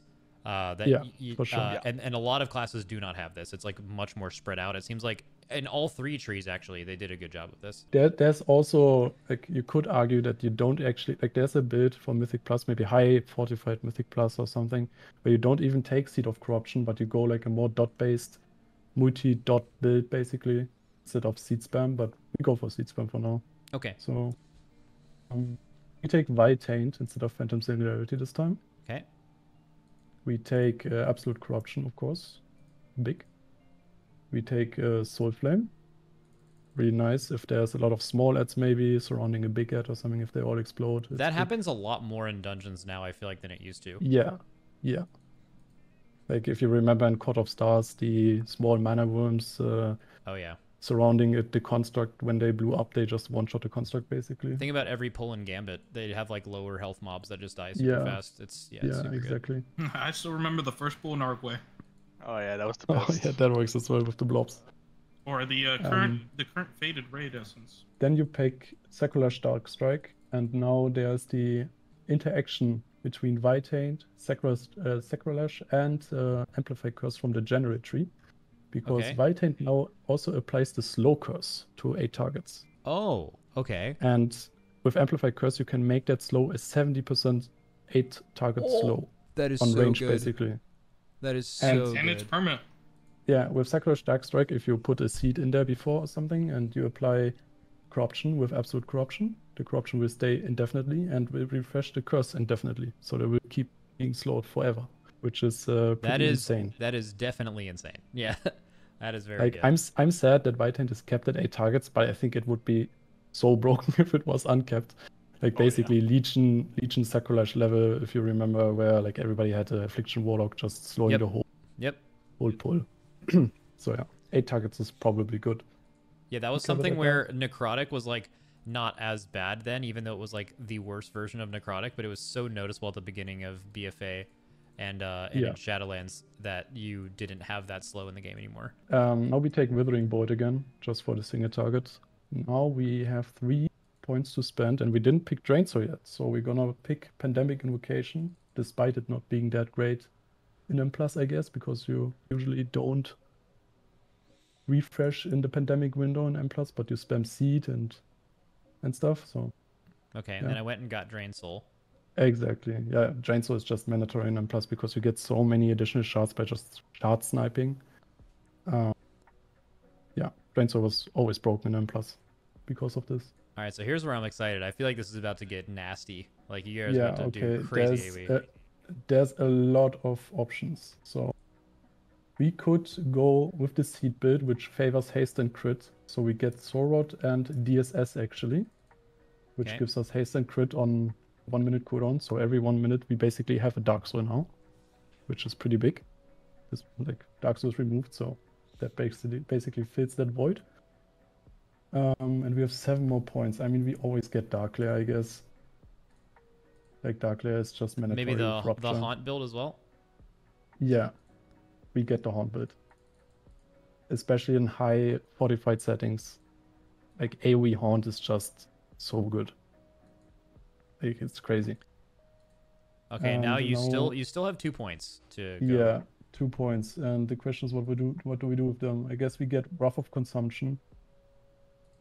On the right side of the Haunt build. Mm-hmm. Basically, target dies, you stack up 3% damage 5 times, 15% more dot damage, which is basically, again, buffing the dot build.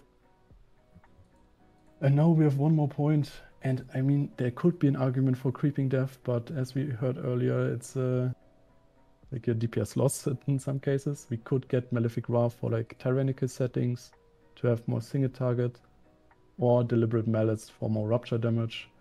I would say, like, we're in a tyrannical week now, we get Malefic Wrath. Just so we have some Okay. single target for bosses. Yeah. So now we've kind of like seen a little bit of both builds. Before we kind of give an overview of what Affliction looks like next expansion and its power level and what potential niches it has, let's just talk about things on the tree that you guys really never considered and just kind of point out. We already talked about a little bit of problem pathing, although not nearly as much in the class tree. What are some abilities you guys would like to see buffed or changed and currently will basically see no use? Things that pop out to me: Grimoire of Sacrifice, Soul Swap, Pact of the Nazrzim, or whatever that is. Like you guys talked about that a little bit. What do you guys want to talk about on this tree that you think should be reworked, removed, or put in a different position? I think Soul Swap is just flawed. Like, it costs 1 soul shard, applies your dots, but like, I don't know, it can be good, like target swapping maybe, but the fact that it costs 1 soul shard is just painful, I think. I don't know how the shard gen is in an plus or like single target scenario or whatever, but I would say you're pretty scarce on shards. So I don't know. I think soul swaps should just be a CD instead of a shard cost again, just like Soulburn. But yeah, other than that, I would love to see.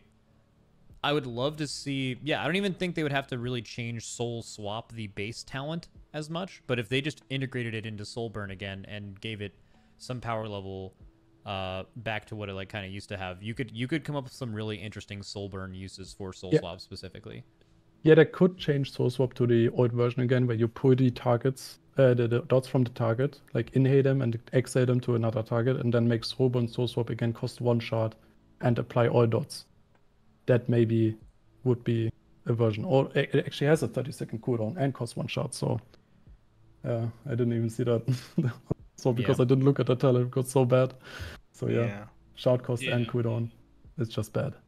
The only other thing that is like strikingly annoying in the Affliction tree is, you know, besides like Creeping Death, obviously, Sack, you know, we know about those. Malefic Wrath playstyle is horrific. Where is that? It's the bottom left one you have picked. Oh, okay. Malefic Wrath is a horrific one. Oh, that's because it just becomes this 10-second maintenance buff that you're constantly just trying to keep up. And if you ever drop 3 stacks, oh my god, you are in hell. Yeah.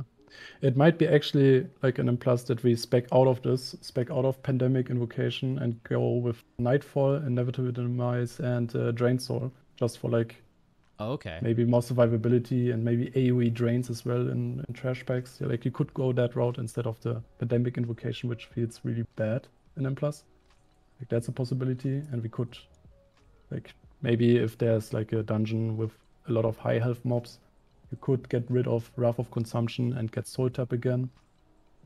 Because Soul Tap, I argue that Soul Tap is gonna get changed because it's just too broken right now. But yeah. Is this on the GCD, Soul Tap?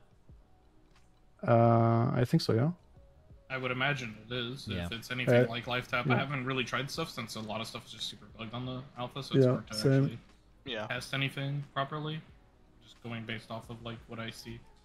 Yeah, it should be on a GCD, which feels just so bad. I mean, off GCD it would be broken as hell, and with GCD it's even broken because the shard on demand with like Soul Leech, which is usually always kept on like HP or whatever, even with Demon Skin recharging it passively, it's just I don't know.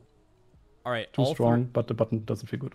All three of you can give your take on this, or talk about it together. I want to separate this into 2 very different things. I want you guys to talk about power level and gameplay. We'll do power level first. How do you guys feel Affliction's potential power level based on not random RNG tuning, even though Warlocks always get the favorable end of that usually, but specifically the potential niche that they could bring for a raid, what kind of damage they'll be able to do? Obviously, Affliction used to be one of the best classes in the game at spread out AoE dotting. They've kind of nerfed dots across the board, but Affliction still has some power there. What is Affliction looking like in Dragonflight compared to what they were like in Shadowlands, purely based on power and potential raid niche users? So if there are fights again that have spread out like council based like things, then it's gonna be pretty broken again, just because of the AoE haunt and the nature of like your dots extending with the 2-piece, the Deliberate Malice, for example. It can also be a single target powerhouse if you don't have to move. And it really looks like Legion level of good in M+ again. Okay. So it looks pretty good. What do you guys think? Power level specifically, not gameplay. I mean, yeah, it's really powerful. He's right. Okay. The single target build, like obviously gameplay wise, that's a whole nother story. But power level, if you were to play it optimally, somehow, it's really good. Somehow. Yeah, okay. That'll caveat us into the next thing. How does this class play? What is the gameplay of this class compared to current Shadowlands Affliction lock? So the single target version of Affliction feels horrible to play. Like you have so many things to micromanage. Like you You have to get your death bolt in order. You have to refresh your dots before you press the death bolt for maximum damage. You have to keep up your Malefic Wrath. You want your Rapture Windows to hit hard. You have a lot of different kind of CDs, like 30-second death bolt, 45-second Phantom Singularity, 2-minute Dark Lair, 15-second Haunt, 1-minute Sword. So like all these things are just too much. Like it just You're not even feels taking very into account that the clunky. class tree gives you Decimating Bolt and Dimension Yeah, Rift exactly, on top of that. exactly. Like all this, and even the Jailer, whatever talent on top as well. What Like is you have the way too many buttons. what is the low hanging fruit here? What is the stuff that is not majorly class changing that you know, can be removed or fixed to make this less hell on earth? I actually think one of the big issues is that you have Decimating Bolt and Sorod at the same time, which were two different covenants. Like they should serve the same purpose basically. Like you should choose between them, or it shouldn't be an option at all. And then Malefic Wrath alone hinders you a lot because you have to keep this 10-second buff like all the time up basically and juggle it as well on top Malefic of Wrath is managing by your far the pandemic windows and biggest stuff. hindrance, Yeah, for sure.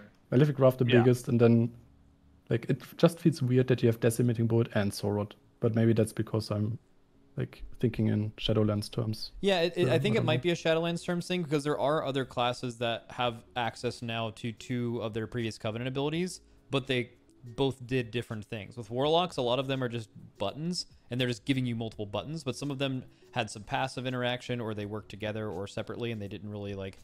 And also, like, some classes are just built differently than others, right? If you were to add something like Malefic Rapture or Malefic Wrath as a thing to most classes in the game, or some classes in the game, it'd be like, okay, I can easily manage this because there's just not nearly as much going on. It's like when they added the current tier bonus to Windwalker Monk, where it's like, okay, imagine of all of the classes to add something like the current monk thing, you're doing it to the melee that has like by far the most stuff to micromanage and track, right? So it's like kind of the same thing with Affliction. Why are you adding Malefic Wrath to a class that already has this many keybinds and this many abilities, to where that can kind of be solved? But yeah, the Covenant thing is interesting because I do think there are some cool Covenant abilities that are in the game that you did have to pick between them before, but you could kind of add them both back and it'd be cool. That's not true of all of them though.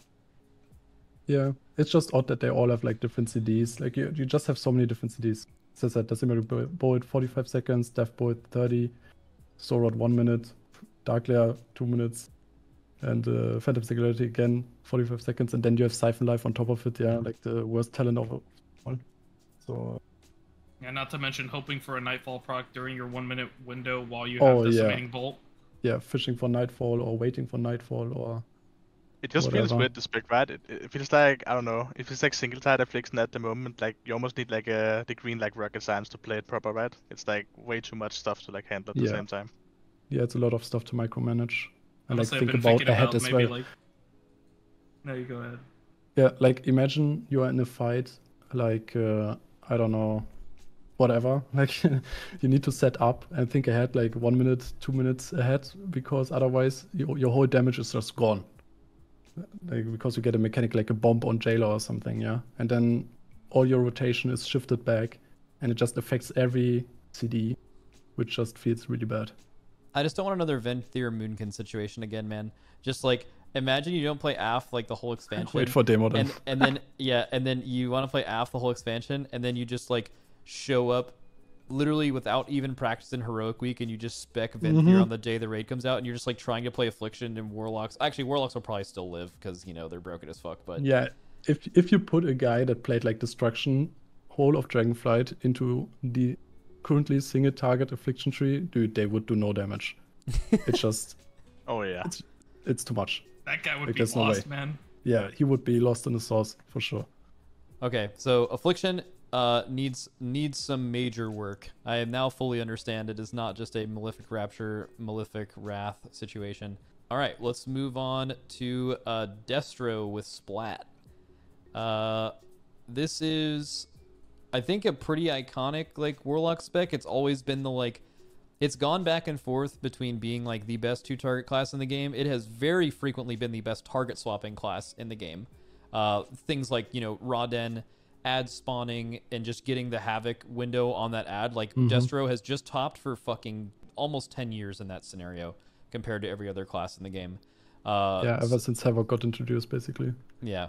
So Destro, extremely powerful. I think I'm interested to see what single target Destro looks like, because I've always felt like Destro is such a weird single target class. Like, they're so built for, like, 2-target cleave, random ad spawning, or currently AoE, but, like, single target Destro has always just been the most basic thing ever, so I'm wondering kind of what that looks like as well, and their potential power level. So, alright, Splat. Yeah, it has like a big issue, Destro, and it has had that for a while. That we have Havoc as a button, which means that the spec can never really be like scaled very well for single side. This has been like a problem for like a long time now, right? Like if they were to scale it so it would do very well on single side, it would like completely obliterate everyone on like 2-target cleave and so on. Which is most like raid a- fights. Like, Yeah. very, very rarely is a fight Sludge Fist or Guardian, right? They almost always have targets. It got a bit better in recent years after they got rid of the perma Havoc, for example, and made Havoc only transfer 60% of its damage, but it's still not there. Like 2-target Destro and 1-target, like single target Destro are just two different worlds. So, Also, this Oh, current Destro build has some absolute demon gameplay with Soulfire. Oh yeah. You don't like Channel Doomfire, dude? No, it's Oh, the I love Soulfire. Channel It's Doomfire, the bro. part where you're gonna spam a Ooh. 4-second cast Oh no, yeah. at below 50%. Like, Oh. Yeah. yeah, it's gonna. Oh, Yeah, dude. Wait, No, don't get me started on this ability, dude. Dude, me neither. Aye. 4-second cast spammed. Let's get it. All right. So that's the ability that kickstarts your damage. yeah, that's that Nobody is knows rough. that meme. So the first thing I actually want to talk about is they actually made a post clarifying this. They give you a choice node at the very beginning of the tree, which I guess in a pure single target scenario, there is a world where you might not actually want to select this, but you might want to path down and grab stuff under it. We'll talk about that after. But again, imagine playing Destro in pure single target. Probably not going to happen. Yeah. They have added Mayhem, which is basically passive Havoc. And they actually noted in a blue post that this is intentionally for players who it's a lower skill option. They're going to try not to tune it to be better than Havoc. They want players who are choosing to play with Havoc to get a benefit, but players who don't want to deal with it to still be able to do things. They've done this with other classes now. They actually pretty controversially, they have made single-minded Fury for Fury Warriors. They have just come right out and said, we want this to be not as good as Titan Script, but a bit easier, and for like newer Fury Warriors to be able to play it. I just wonder what your all's thoughts on this are. Yeah, so I think it's actually a very interesting approach they've decided to choose, because I think one of the big things that people is like struggling with the most and like optimizing distraction gameplay is like the Havoc windows, because it is like very precise. It's like small windows where you have to do like press the correct buttons to like do like really good damage, basically. And right? you have to pull for it as well, yeah.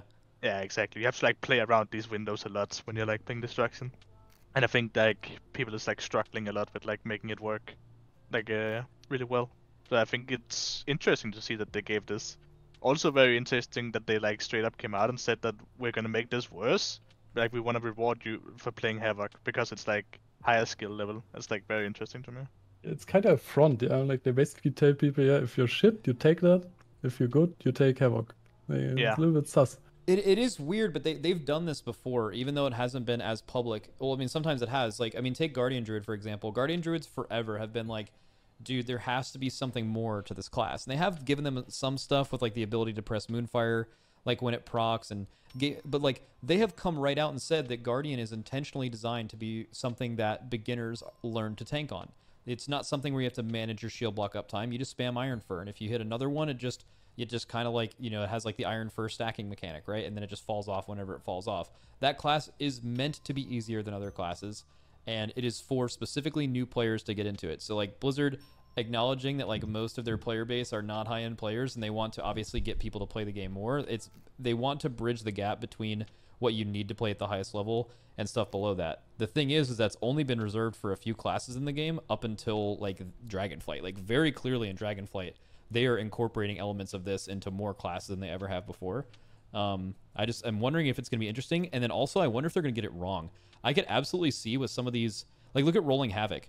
To me, I could see Rolling Havoc based on tuning, just making Mayhem better than Havoc, for example. Like just It doesn't even work with Mayhem. Oh, at all? It even says in the thing only Havoc targets. Yeah, Duplicates. but isn't mayhem? Oh yeah, I guess so. But yeah, I guess like you maybe they don't want that to happen. That's just something I read. Yeah, but... I think I if you mean, pick it would mayhem be and rolling very havoc broken. works. Yeah, exactly, because you could just funnel, basically keep rolling havoc stacks up and do like 20% more damage the whole fight. You're rolling the which is- slot machine to keep that buff going. Yeah, Yeah. I don't think that will happen. Yeah, that's very weird. Okay, so for now, we've just kind of acknowledged and talked about Mayhem. Can maybe come back to that later when we do the review thing of Destro after this is over. So Splat, again, I think you take this down for a raid environment. I think if you're talking about raid and you're playing Destro, I think all of us would probably agree you're most likely taking Havoc or you're not playing Destro. Like, there is a scenario, I guess, maybe where you wouldn't take it, but I just really, really doubt you are playing Destro in a raid and there is not a second target. It's just kind of how the class is designed. So just take me down a normal raid thing. We'll talk about Mythic Plus after and do more of the... Yeah, I was thinking we could go over like both, like where you would usually use a Destro and then we can do a single type build as well. That was my thought process. Sure. Yep. Take me down. Destro looks interesting. Yeah, so we want to grab Conflagrate. We want to get Backdraft, Roaring Blaze from the left. And we want to grab a Combusting Engine. Okay. Soulfire. And this is where it gets kind of weird. So basically... on single tide, you are kind of like forced to take Havoc because there's no better options. So you want to do like Havoc into reverse entropy. Okay, and this, I think they did this on purpose. So yeah, there's been a couple of trees like this where they still make you take something and they don't really give you the option. So basically, they're just saying you are always taking Havoc as a Destro lock. You're never not taking it. They've just made that decision. You are taking Havoc or you are taking this. There's no scenario where you wouldn't take it. I think that's kind of the area they're going with that. So that kind of makes sense. Then all the way to the left, we want to grab Channel Demon Fire, and the 2 points below it. Okay. And the 2 points below that as well. All right. Channel Demon Fire is like also like a return. It's like, I don't know. I think this ability is very hit or miss with people, but it's like a weird ability, I guess. It's basically just like it like just spreads like bolts of Hellfire to like every tide you have Immolate on. Why does it feel bad? Is it because on a class that's already very cast heavy and very immobile, it's just another thing you have to have a long channel for? I think so. It's like, I don't know, it's just like a weird button to press in my opinion at least. I don't really like it, to be honest. I don't know what the other things. What do you think about It's about the same thing. If it was like castable on the move, I feel like this one would feel so much better. Yeah. It doesn't really feel impactful, and it also kind of requires you to use no channeling macros in every ability. Aside from Channel Demon Fire, so you can just spam other abilities without interrupting your Channel Demon Fire, which is weird gameplay. So yeah, it just doesn't feel rewarding to use. Yeah, exactly. And then where are you going after this? Yeah, you were just about over. We want to go Decimation. So this is the thing you guys are talking about that is kind of degen, right? Yeah. Oh yeah. Yeah. That thing is, yeah. Read that and then look at the cooldown of Soulfire above, and you'll see all you need to see. So you're going to be casting Soulfire every like 7 globals or something? Is that right? Yeah, something like that. Something like that. Yeah. I mean, yeah, it's sadly a 4-second cast, so it will feel awful. But at least you get your Immolate refresh, so you don't press Immolate anymore below 50%. You just press Soulfire. And this is a new thing, right? This is, I guess, some kind of an execute thing being added to Destro in a way, except you could probably also... The 50% is a new thing, yeah. Yeah, Soulfire have been there for, but you like never played basically. Yeah, Soulfire's been there. They like really wanted to push in Shadowlands beta, and no one picked it since then. And I guess now they want it. Yeah, it's like there's only one time I ever used this talent in this entire expansion, and it was for a Sludge Fist kill, because it was a 1-minute cooldown pretty much on every pillar, and that was about it. Yeah. Okay. So yeah, we want to go down and grab Backlash then. Which is also like, I don't know, kind of weird, I guess. It's just like a 4% crit node, basically, outside of PvP. And then the PvP aspect of it is like kind of there, which is like fine, yeah, I mean. Okay. 2% crit node isn't terrible, yeah. I mean, it's fine, it's there, right? It's just the PvP aspect. Yeah, and then we want to grab both Eradication and Ash Remains. Do you like both of those, or is that just a path to the bottom part of the tree? I think both of them is pretty good. Like, it's like a mix of like having to spend the nodes, but they are also like Ashen Remains is conduit from like this expansion, which is always really good. It's just like 10% flat damage on like Chaos Bolt and Incinerate basically, because you always have immolate targets. I have some thoughts on Fire and Brimstone, specifically as it related to like the old version of Fire and Brimstone, the toggle. But we will talk about that in the AoE version of Destro. Yeah, sure. Okay, so we get to the bottom now, which is interesting. We have some options here, but some options are better than others as well. So we want to grab Summon Infernal and Crashing Chaos. And then we grab Rain of Chaos down here. Rain of Chaos. And so you guys are not taking Wilfrid's, okay? No, not for this. So this is an interesting thing. You have both of these currently, but now you have to choose one, correct? Correct, yeah. Yeah. Then we want to grab Embers of the Diabolic. Okay. Into Madness of Ashikir. That one is like, that node is super, super strong. It's like unreal how strong that is. It's like a legendary we have right now. And it's like, I don't know, it's like one of the best nodes in the tree. It's like really, really good. So this has no ICD on it, and it just basically means every time you are, it doesn't even sound like you interact with it, right? It's just like, if you press Rain of Fire, that Rain of Fire, and the next one you press will keep every 4 seconds. Definitely interact with it with Chaos Bolt. Yeah, you always like save shards for it, right? Like you always want to a burst window. Yeah. Yeah, exactly. And this also goes really well hand in hand with Eradication as well, which is like 2 up to the left. And also remember we have. Oh, sorry. Where's Eradication? Right above there. Oh, yeah, right here. Yeah. Yeah, it goes very hand in hand with that as well. Yeah, Okay, right. Yeah. The remaining 3 points, we just put in Power Overwhelming and Chaos Incarnate. So you don't even touch this right side. Okay. Yeah, I wanted the right side. Like the entire right side is basically just our Forset Bones from this expansion, which they have then also kind of nerfed in some way. Because if you hover over Ritual of Ruin, on live right now it's every 10 soul shards, and here it's every 15. However, there's a node right below it that then reduces that by 2 per like node. So it becomes 11 instead of 10. It becomes 10. It's 2 and 3. It's very odd. Oh, interesting. Yeah. But yeah, then the right one is more of like a weird single side option that's just kind of there. Yeah, I feel like Burn to Ashes, 100%. Like you said, it's a weird single target option. I think it's 100% meant to incorporate Fire and Brimstone gameplay, right? Like it wants you to, like Chaos Bolt, like it wants your Rain of Fire to, so you're Rain of Firing, but then you're also Fire and Brimstoning, and then you just kind of bounce between those 2 things, I guess, by having, you just have 2 fat Incinerates. I don't know. Yeah. And then yeah, the bottom one is the exact same as like the current 4 sets. But it just doesn't seem worth on single tide at all currently. Because also, I mean, I don't actually know. I don't know if you guys tested this, but I assume that it doesn't interact with Rain of Chaos either on the alpha right now. I assume it's the same as live. I did assume not test so, that now. but I did not yet. Yeah. So that option is not really great for single tide currently. I don't like this purple, this is the purple Infernal, right? Yeah, the big boy. Dude, Melee. imagine trying to see sleep puddles in Grimrail Depot when there's just a giant fucking purple Infernal just like all over the trash bag, dude. It was miserable. Yeah, impossible. Okay, so this is like this isn't even just pure single, right? This is like, is this like pure single or like a little bit of 2 target, or would you change this on like a heavy 2 target fight? You would definitely change some stuff on heavy 2 target.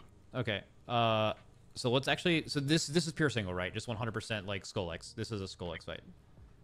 Only one time. If I wanna, you know, come in a little bit at the bottom left, you have Crashing Chaos, right? But Infernal Brand is actually very large now. Yeah, I don't know it's if you've very looked at it. overtuned right now. It's a 30% node. Yeah, just depends on tuning, yeah. But yeah, both of those is actually really good nodes. Infernal Brand obviously being like way stronger on AoE, and them both probably being pretty good on single side. Hard to tell which one's better, but it's definitely tuning. But What would you, if you wanted to grab both of them, what could you even drop? well, you would probably drop the Crashing Chaos. But the Crashing Chaos is also really powerful with the whole Madness Mastery build. Like there is a Yeah. Yeah, If this you is were a to this is drop, a heavy I mastery build for sure. I think I don't know if you guys think this, but like power Probably. overwhelming, right? Yeah, you probably got power overwhelming fight as well. It's again, it just comes down to like tuning, right? But it's like there's a lot of solid options down there, honestly. It's pretty good. If I may, go ahead. there is this is a very mastery heavy build, and your Infernal doesn't really scale with mastery. It only scales with like haste and crit, like the immolation aura and stuff.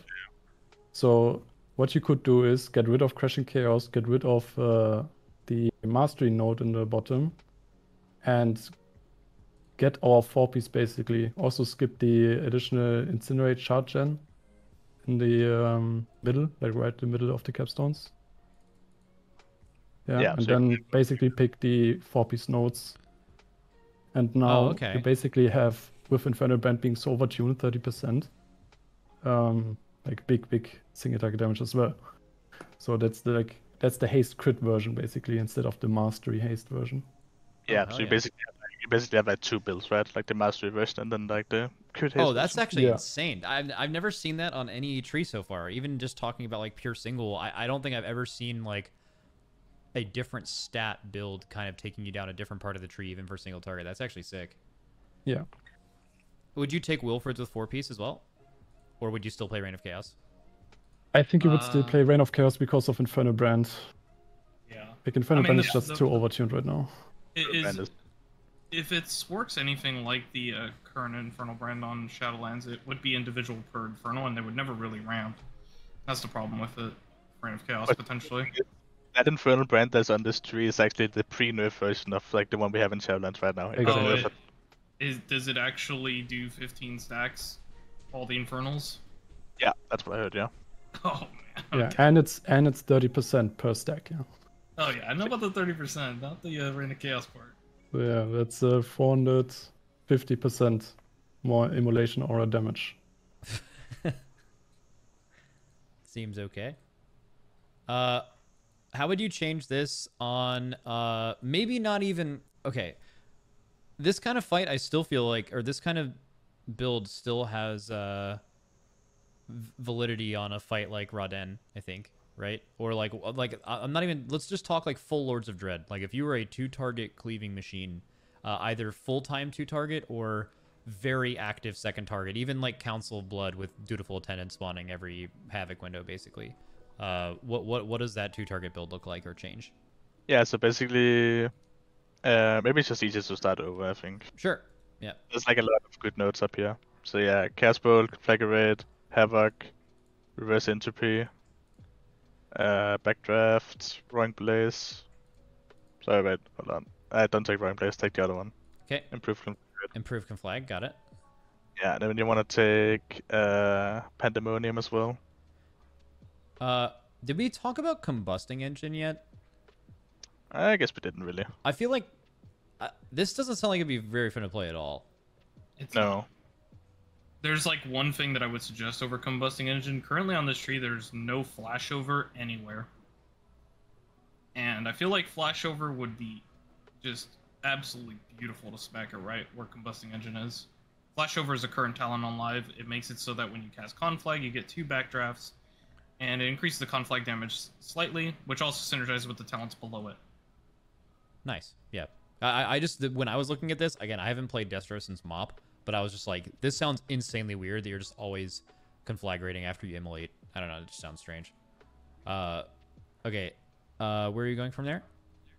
Yeah, then I would take Pandemonium, which is below the haste one. Yep. Yeah. And I don't know. The last point is kind of weird here. I would probably just take 1 point and improve Immolate or something like that. Oh, weird. It's like not really great options, I think. So here we get like one of the best I think I at least personally is very happy we got this pack, like Rolling Havoc. It's like really, really good for like multiple targets. Then we want to grab a Backlash again. When are and you Eradication considering and taking Ashen. Shadowburn on this tree? Is this like a... This would be like it would basically be like when there's like ads, basically, right? Something like Kel'Thuzad is like a really good example. That's like a great Shadowburn boss. So not super common, but powerful when it's usable. Yeah, exactly. So it's like a very situational point, basically. Okay. So yeah, both Eradication and Acid Remains. Okay. And then yeah. Four more points to fill out. Yeah. Then I would go back up again, and I would take. Let me see where we're at. Yeah. Then take 1 more and improve Immolate. Okay. Chaos Shard. And Flashpoint, 2 points. I will say Something like it's so nice that you guys have this, and you don't, like a lot of other classes don't. The fact that you guys only have to select Eradication and Ashen Remains to have access to your entire capstone tree is so nice. so many other specs would have to take something like Ruin or Grimoire of Sacrifice to like unlock a part of their capstone tree that they wanted, and they would have to just grab something they don't necessarily want all the time. I think that's like so good for this tree. Yeah. And then the bottom part, we built like the second, like the crit haste build basically. So Okay. you just like grab the 2 nodes. Oh, I'm missing one thing. I'm missing a point. Oh, Yeah, that's not the middle one. Oh, not this. Oh yeah, yeah. Sorry. There we go.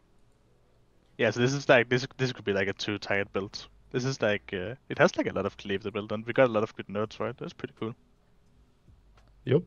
Yeah, this seems powerful. This seems good for target swapping too. This is like kind of got it all. Is this like does this well, we'll talk about the applications of it afterwards. Without going too much farther down this, let's just talk about like just a straight up Mythic Plus build. I'm sure a lot of people can relate to this based on just what they're playing right now.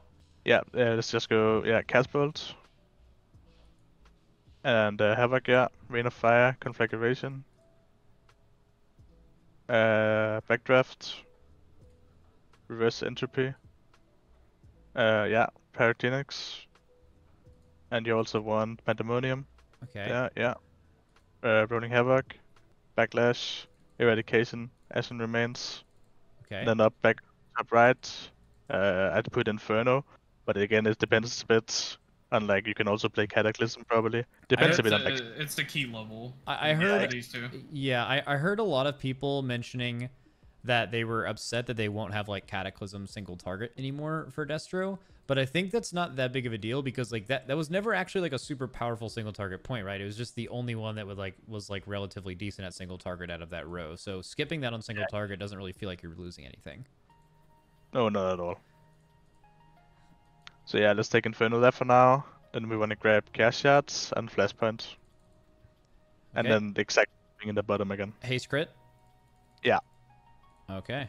And okay, so now I want to point out before we talk about the overall state of Destro going into Dragonflight currently, I want to talk about a few nodes that we talked about as problems, or sorry, have not really talked about as problems yet, and like kind of some solutions for them. There's not actually a lot of them on this tree.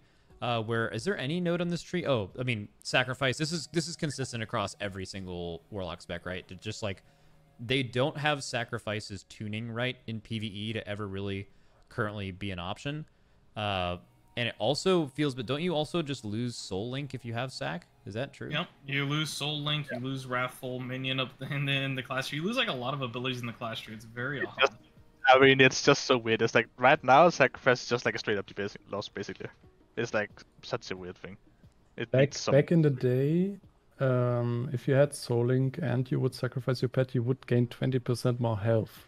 I don't know if that actually still is an interaction or if you just straight up lose Soul Link. I I don't actually know because the only spec that has Soul Link on Shadowlands is Demo and it doesn't have sac. Oh, someone in my chat actually mentioned it's another talent designed to be worse. They said that at the beginning of BFA, that it's supposed to be worse but easier. I guess that kind of makes sense. Yeah, Just, I mean, it's also the PvP option. Yeah. Okay, well then it just serves more purposes than just that. Is it really easier though? Just when we are on the topic, I think also like why they're moving like the kick to the player itself is because having it on the pit in general requires like you to have some sort of like how to explain that, basically some sort of like pet movement, right? Like you basically have to like be somewhat good at controlling your pet. Yeah, and I pet think micro is hard. Yeah, people also struggle a lot with that. Pet micro is hard, but super OP. Yep. That's why I think THD. I think this is the best option is you can just have a choice node, spell lock on you or spell lock on your pet. I think that solves both things. There's no reason to remove it. For sure. Like if you there would be scenarios where I would not have it on my pet, and there would be scenarios where I have it on myself. Yeah, it would be great to have an option for that. And then something that I also think is super weird on the tree is that Fire and Brimstone used to be super, super powerful back in the day as Destro for doing AoE, and it's kind of just been a shell of itself for a really long time. And it seems like they committed multiple things in this tree to it. I mean, obviously they put it in the tree. Luckily, you don't have to path through it. But and they also did like a capstone level thing that clearly seems to be inspired by or trying to benefit Fire and Brimstone. What do you guys think about Fire and Brimstone as it stands currently? Oh boy. Oh my That's a God. big one. Yeah, I mean this talent. So like, little history. It's been nerfed for 6 years, but it hasn't been picked in 6 years. Don't know why. It just keeps getting nerfed, but it hasn't been picked since Legion, since WoD actually. In Legion is when they changed it to a passive incinerate only, and in Legion it was 100% incinerate to all targets nearby and charge gen. In BFA, I believe they made it a lower percentage, either 60 or 40, I can't remember. And they might have buffed the charge gen near the end of the expansion. No one picked it still. And then in Shadowlands, it's a 40% near the target, give shard gen, and now it's 7 or 15% with no shard gen. I don't even know what the heck this. No one picks it, and it keeps getting nerfed. No one's touched it for 6 years. It would be so nice if this was just the active from WoD or Mod. Yes, that would. I mean, that's like dream scenario. Yeah, and they nerfed it in the Shadowlands beta as well, if you can remember. In the beginning of the Shadowlands beta, when everybody was playing like Destruction and Plus with Necrolord and Fire and Brimstone, they nerfed the interaction between those two. And since we have Decimating Bolt again, if Fire and Brimstone would do a lot of damage, it would be just turbo broken again. Yeah. Especially with Burn to Ashes as well. Like you would have like a Burn to Ashes, Decimating Bolt, Fire and Brimstone, AoE, Incinerate, Blaster build, basically. Yeah, but that sounds fun as fuck. Like yes, but it's too broken. Yeah, but it sounds fun, but if you played Shadowlands beta, you know what Decimating Bolt, Fire and Brimstone did. You would have had an AoE big nuke every 45 seconds, which would hit harder than Chaos. Yeah, Bolt. But wouldn't you rather have that interaction tuned to be normal, but the gameplay to be good? Like I feel like interaction between like Inferno, Burn to Ashes, and Fire and Brimstone actually sounds so fun, and I don't know. I feel like there certainly has to be a better option than just having it be a shell of its former self, and no one will ever select this, right? Oh, I agree. I mean, honestly, man, I got a feeling they should just like grab that thing, move it down, put it as like a fourth thing on the bottom, like kind of how like Aff has one. Make it its old active ability where you spend a shard, you on an immolate, conflag, or an incinerate, and it hits every target. Yeah. It's just, if it doesn't have the ammo and the conflag and the increased shard gen, it's so bad. That's definitely it's just definitely hard to see when, and this Warlock is actually maybe the class that this happened to the most. I bring this up a lot, but where versions of their class actually were better previously, like the class design of Warlock specifically, all 3 specs and Mop and WoD clears current Warlock. Like maybe new Demo is actually like a new take on it, but like obviously old Demo was like super insanely good. Like I don't know, I really think they should take it. The talent tree is the best time ever to bring cool things back from where they were, and Fire and Brimstone Destro was hard goated. It was so good. Yeah, for sure. Okay, so now the big talk about Destro. All of you guys feel free to talk about this freely. What is Destro's power level in different situations going into next expansion compared to where they are now? Can be single target AoE cleave, 2 target everything. I mean, with this current build, it's basically every Inferno cycle. It's basically the same power level as right now in big AoE, like untouched basically. So I really don't like the Inferno playstyle because you have Soul Conduit passive as well. You don't even need to spec into that one again, like in the class tree that is. So you will have a lot of shard gen, a lot of shard spending. So you will decimate like giga big pulse again. Yeah, every 3 minutes you're just going to destroy everything, just like now. Except obviously not every minute, pretty much, with what you have now. Yeah, it's weird. It's like AoE damage profile is like basically exactly the same as it is right now, but like 3 minutes instead of 2 minutes. Yeah. You could opt into Wilfred maybe and have like Infernal every 2 minutes again, but I don't know. Reign of Chaos is just too strong. Yeah, it's basically compared like in the combination with Infernal Brand as well. Do you think so all choice nodes should have some real element of choice, right? Like what needs to be done to make Wilfred's a more competitive option to Reign of Chaos? Is it bigger CDR or is it Reign of Chaos being nerfed? So the I big think thing is Yeah, you go. it's probably the Reign of Chaos being nerfed, because this is Mm-hmm. something that happens with Demo too. Is both of these specs, Demo and Destro, both use Wilfred's on live currently, but it's not because Wilfred's is good. It's not because of that. It's because the talents that go with Wilfred's are good. Demonic Consumption, which is a whole health scaling thing that Demo has, and Reign of Chaos. That is what makes Wilfred's good. Wilfred's on its own is just kind of whatever. It's nice, it feels good, but is it actually good? Not really. So Exactly. So the answer actually is buffing Wilfred's then, right? For Destro?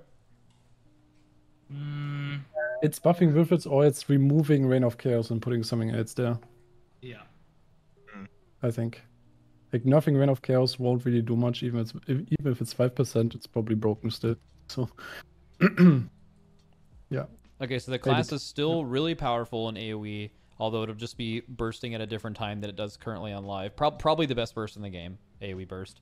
Yeah, it's basically like the old Hordes of Atonement MDI pulls, if you remember when like people were doing that the first time. Like where they're having like the long Infernal or whatever. Mm-hmm. Basically the same now. I guess that's like, okay, I think that's fine if it's a 3-minute, right? Because like obviously 3-minute cooldowns that are that long need to come with some kind of power level. Yeah. You never want 3 minutes that feel worse than 2 minutes, for example, with a 50% longer CD. Yeah, so that makes sense. How does this class feel to play in a raid compared to last expansion? Basically the same. It's like I mean, it's exactly pretty the much same. the same, yeah. I think there is, like, in Demo and, like, Destro single target, like, I think it actually feels a bit better. Like, there's a little bit more single target things in there that make your rotation flow better. Specifically, the things on the class tree, like Dimensional Rift, gives a added movement to Destro, which is very needed. And I added Shard Gen on the go. With things like Conflag, obviously. And then if you ever spec into Embers of the Diabolic Remnant, which is that... Yep, right here. Yeah, you just have basically a 2-target Incinerate gen on 1 target, which is really nice. Yeah, it helps the spec like flow a lot nicer, like with that talent. The single target Destro actually looks to be a bit more reasonable than current. Yeah, until you hit 2 50%. targets about the same, I feel like, and then AoE's about the same. But Yeah. those two were never a problem. Like 2 target and AoE were never really the problem. There's always the single target one, so they kind of helped that one out. Okay, and then I guess the main point of contention as well, just to bring it up again since it happened at the very beginning, is that I think you guys are... Destro is already a very immobile spec. Actually, I think it might be the singular most immobile range spec in the game. If it's not, it's like right there. And if that's the case, yeah, and if that's the case, having Soulfire being not technically added because it was previously available, but having it be selected and then also channel Demon Fire on top of what they're already doing in like a single target environment, that's gonna feel you're making the class that's already the worst at movement in the game even slower.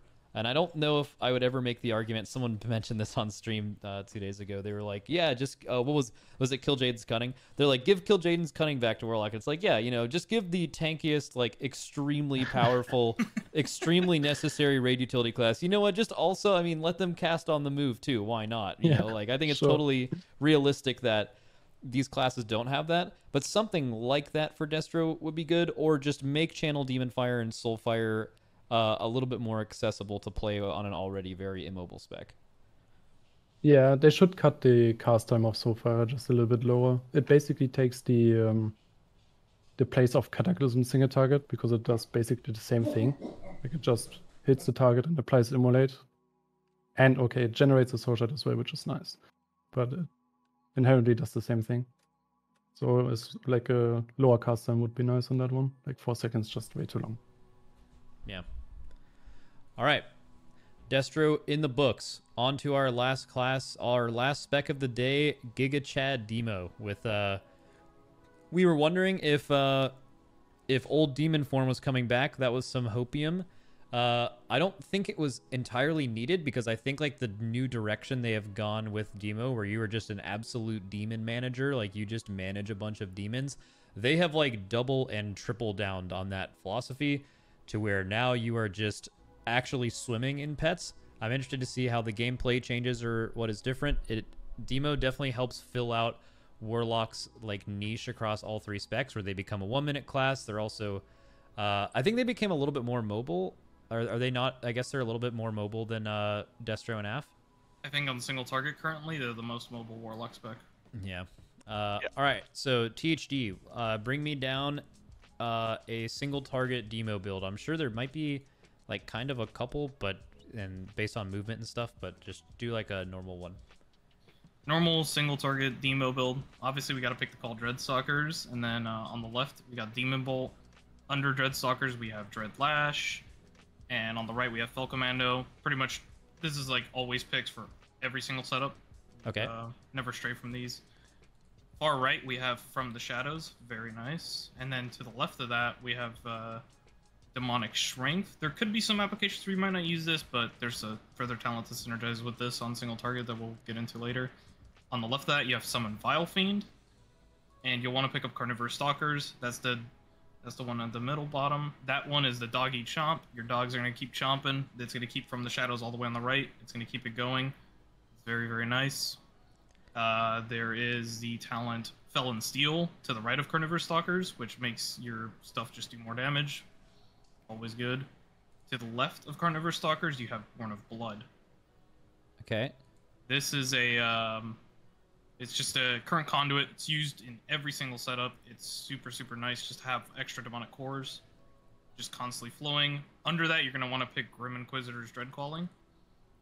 And then from here, this is where it kind of diverges from the single target and the AoE setup. So you're going to probably want to pick up, in my opinion, to the right of the tree, you have Grimoire Felguard. Yep. And then on the top right of that, you have Fellmite? Fellmite, yeah. And then Fell Sunder below that. And there's Okay. going to be some buff management with that we'll get into. On the left, we're going to pick Demonic Meteor. Bottom left of Grimoire Felguard. You definitely want Rip Through the Portal. 2 points into Rip Through the Portal. I think we're going to have to talent into Demonic Calling or Inner Demons. This one's kind of iffy. It really depends a lot on a lot of things, but I'm going to just go 2 points in Demonic Calling for now. Okay. It's really nice. And we're not picking Doom, okay? Like, you know, I got a lot to talk about that ability. Imp Gang Boss. That is the name of an ability, yep. Imp Gang Boss. So do you want me to... Yeah, do 2 points in Imp Gang Boss. Okay, so you only have 9 points at the bottom. It's fine. Yeah. And we're going to pick Tyrant. We're going to pick the 2 points under Tyrant to give us back our 5 shards when we cast it. And we're going to pick Demonic Consumption right at the bottom. And then we're going to pick, in my opinion, the node to the bottom right of Tyrant is Forces of the Horned Nightmare. I believe we're putting 2 points into that. And then to the left of Tyrant, you have Nether Portal. Put a point in that. And then at the bottom, you have the Expendables. Put a point in that.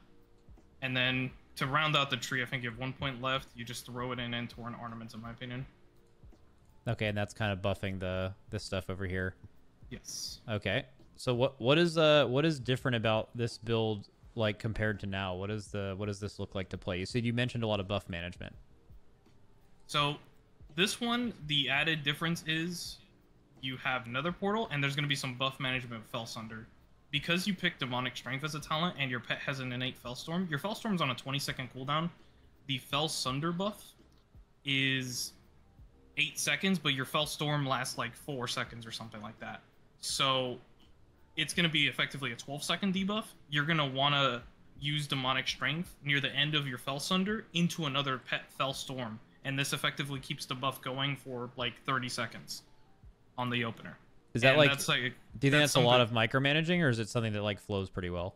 That's definitely a little bit on the micromanaging side, but the other one that is a little bit more micromanaging all devolves around Nether Portal at the bottom left. Okay. This is a new thing. Before, you would have to pick Nether Portal, Demonic Consumption, which is bottom of the tree, or Soul Conduit. No, not Soul Conduit, right? Is it Soul Conduit? No, it's not. What is the third one? I forget. Oh, it's Sack Souls. Okay, we don't need to talk about Sack Souls. Sack Souls is the one bottom right of Nether Portal. Yeah, that thing's really bad. Don't go for that. Yeah. So Nether Portal. It's a 3-minute cooldown. I know Wildhead says 2.5. Oh no, I actually changed it. It says 3 now. but he used to say 2.5. Anyway, it's a 3-minute cooldown on Shadowlands, and effectively what we're gonna be doing is we're gonna summon the Nether portal, and then we're gonna spam a bunch of 1-shard summons to get a bunch of these demons coming in, and then we're gonna fuel that all into the Tyrant with demonic consumption, and just get a beefy boy. So basically Demo is still gonna have so demonic tyrant is still getting reduced, right? Or Nope. oh, is it's a not 1.5. reduced. Oh, so this is interesting. So Demo in this build is not a 1-minute burst class anymore, just trying to get full uptime and not really, you know, kind of it sucks to not have movement, but if you just press demonic tyrant exactly on cooldown, every other demonic tyrant used is just going to be fat as fuck with Nether Yep. portal. And then there's the Talent Grimoire Foggart on the top right. Problem with that one is it's 2 minutes. You're gonna just use that every other. You're gonna delay it for a minute. Ooh. Okay. Yep. That. Potato. Okay. So Yeah. like, I could tell you a little bit of lore on Grimoire Foggart in BFA beta. About maybe like a couple hours before the game launched, they made that cooldown go from 1.5 to 2, and it's just been like that ever since. That's why Wolfred's has been so powerful for the spec since BFA. So But Demo also, good. but also powerful because you could use 3 Tyrants instead of 2 in 3 minutes, of course. Mm-hmm. But just wanted to say that. Oh, where is the talent that you can just instead of demonic consumption you could play Wilfred Exactly. to get it down to a So- minute? You can play Wolfred's with Demonic Tyrant, but I'll tell you something. If you play, so like, you know how the damage breakdown of a Demo Warlock is like mostly Tyrant? Yeah. If you pick Wolfred's instead of Demonic Consumption, your Tyrant is like one of your lowest damage sources in the entire game. Yeah, so basically you're getting like 30% more uses of Tyrant, but your Tyrant is losing more strength than 30% It's without. like 80 or 90% weaker. It does Yeah. like almost absolutely no damage without the talent. It's like actually unreal how little damage it do. Yeah. Yeah. There's 2 applications if you want to play Wilfred that much, like where you could do other damage, because there's versions of Demo where you buff your Demon Bolt by the amount of pets out, and if you have like a lower duration Tyrant, you can have that more often. And the same applies to Doom, the legendary below that buffs the Doom damage by every pet that's out. So if you play Wilfred, you probably go for Doom damage or Demon Bolt damage. Oh, interesting. So you would like talent into like Sacrifice Souls, Doom, Mm-hmm. and then Kazak's Final Curse. Oh, that's super weird. That's like so different than Yeah. now. That Okay. could That make is Doom actually, pretty good on like, multi-target actually, Yeah, it would. but it's cursed a little bit. It is definitely cursed. There's been like a couple things that like make Doom a little bit better. If like something like Hand of Doom was back in, oh my god, it makes Doom feel so much better. Oh yeah. It actually make it like a very viable What is Hand of option. Doom? Hand of Doom is whenever you did Hand of Gul'dan, it applied Doom. This meant it applied Doom on AoE. It simply made the buff management of Doom, the debuff management of Doom, and the weird global it is. Simply just you did your single target rotation, your AoE rotation, and your Dooms just kind of went in. And every time Doom ticked back, then you effectively got pets, which scaled with Kazak's Final Curse below that. Yeah. It was a very fun setup. Okay. Because back in like Legion with that setup with Hand of Doom, you would have like 50 plus imps, and your thing was 5% Doom damage, and your Doom would hit for some outrageous numbers back then. I wonder, is there a scenario where you could play Doom on 2 to 3 target Demo, just for generation? Yes. Yeah, What would- for sure. What would you swap for it?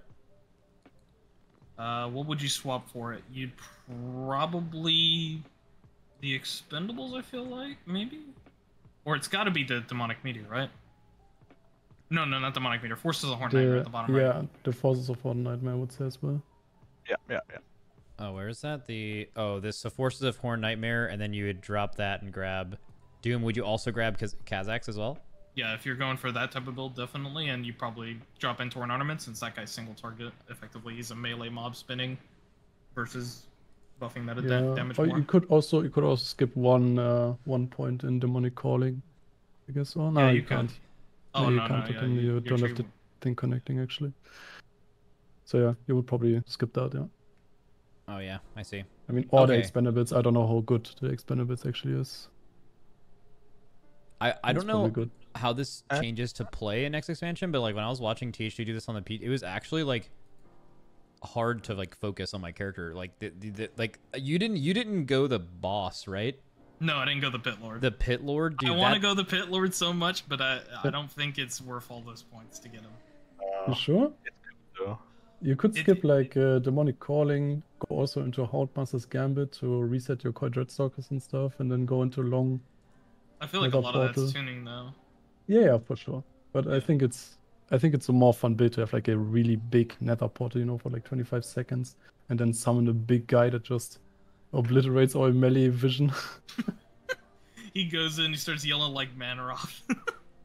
I said I'm Yeah. trying to see. I'm trying to see actually build this. Where would I spend this? Yeah. Just one point in demonic calling for now, just for example. So Nether Portal, duration Nether Portal, gang boss, expendables. Exactly. And then you go to the middle right, bottom right of Demonic Meteor to Houndmaster's Gambit, it's called. Put 2 points into that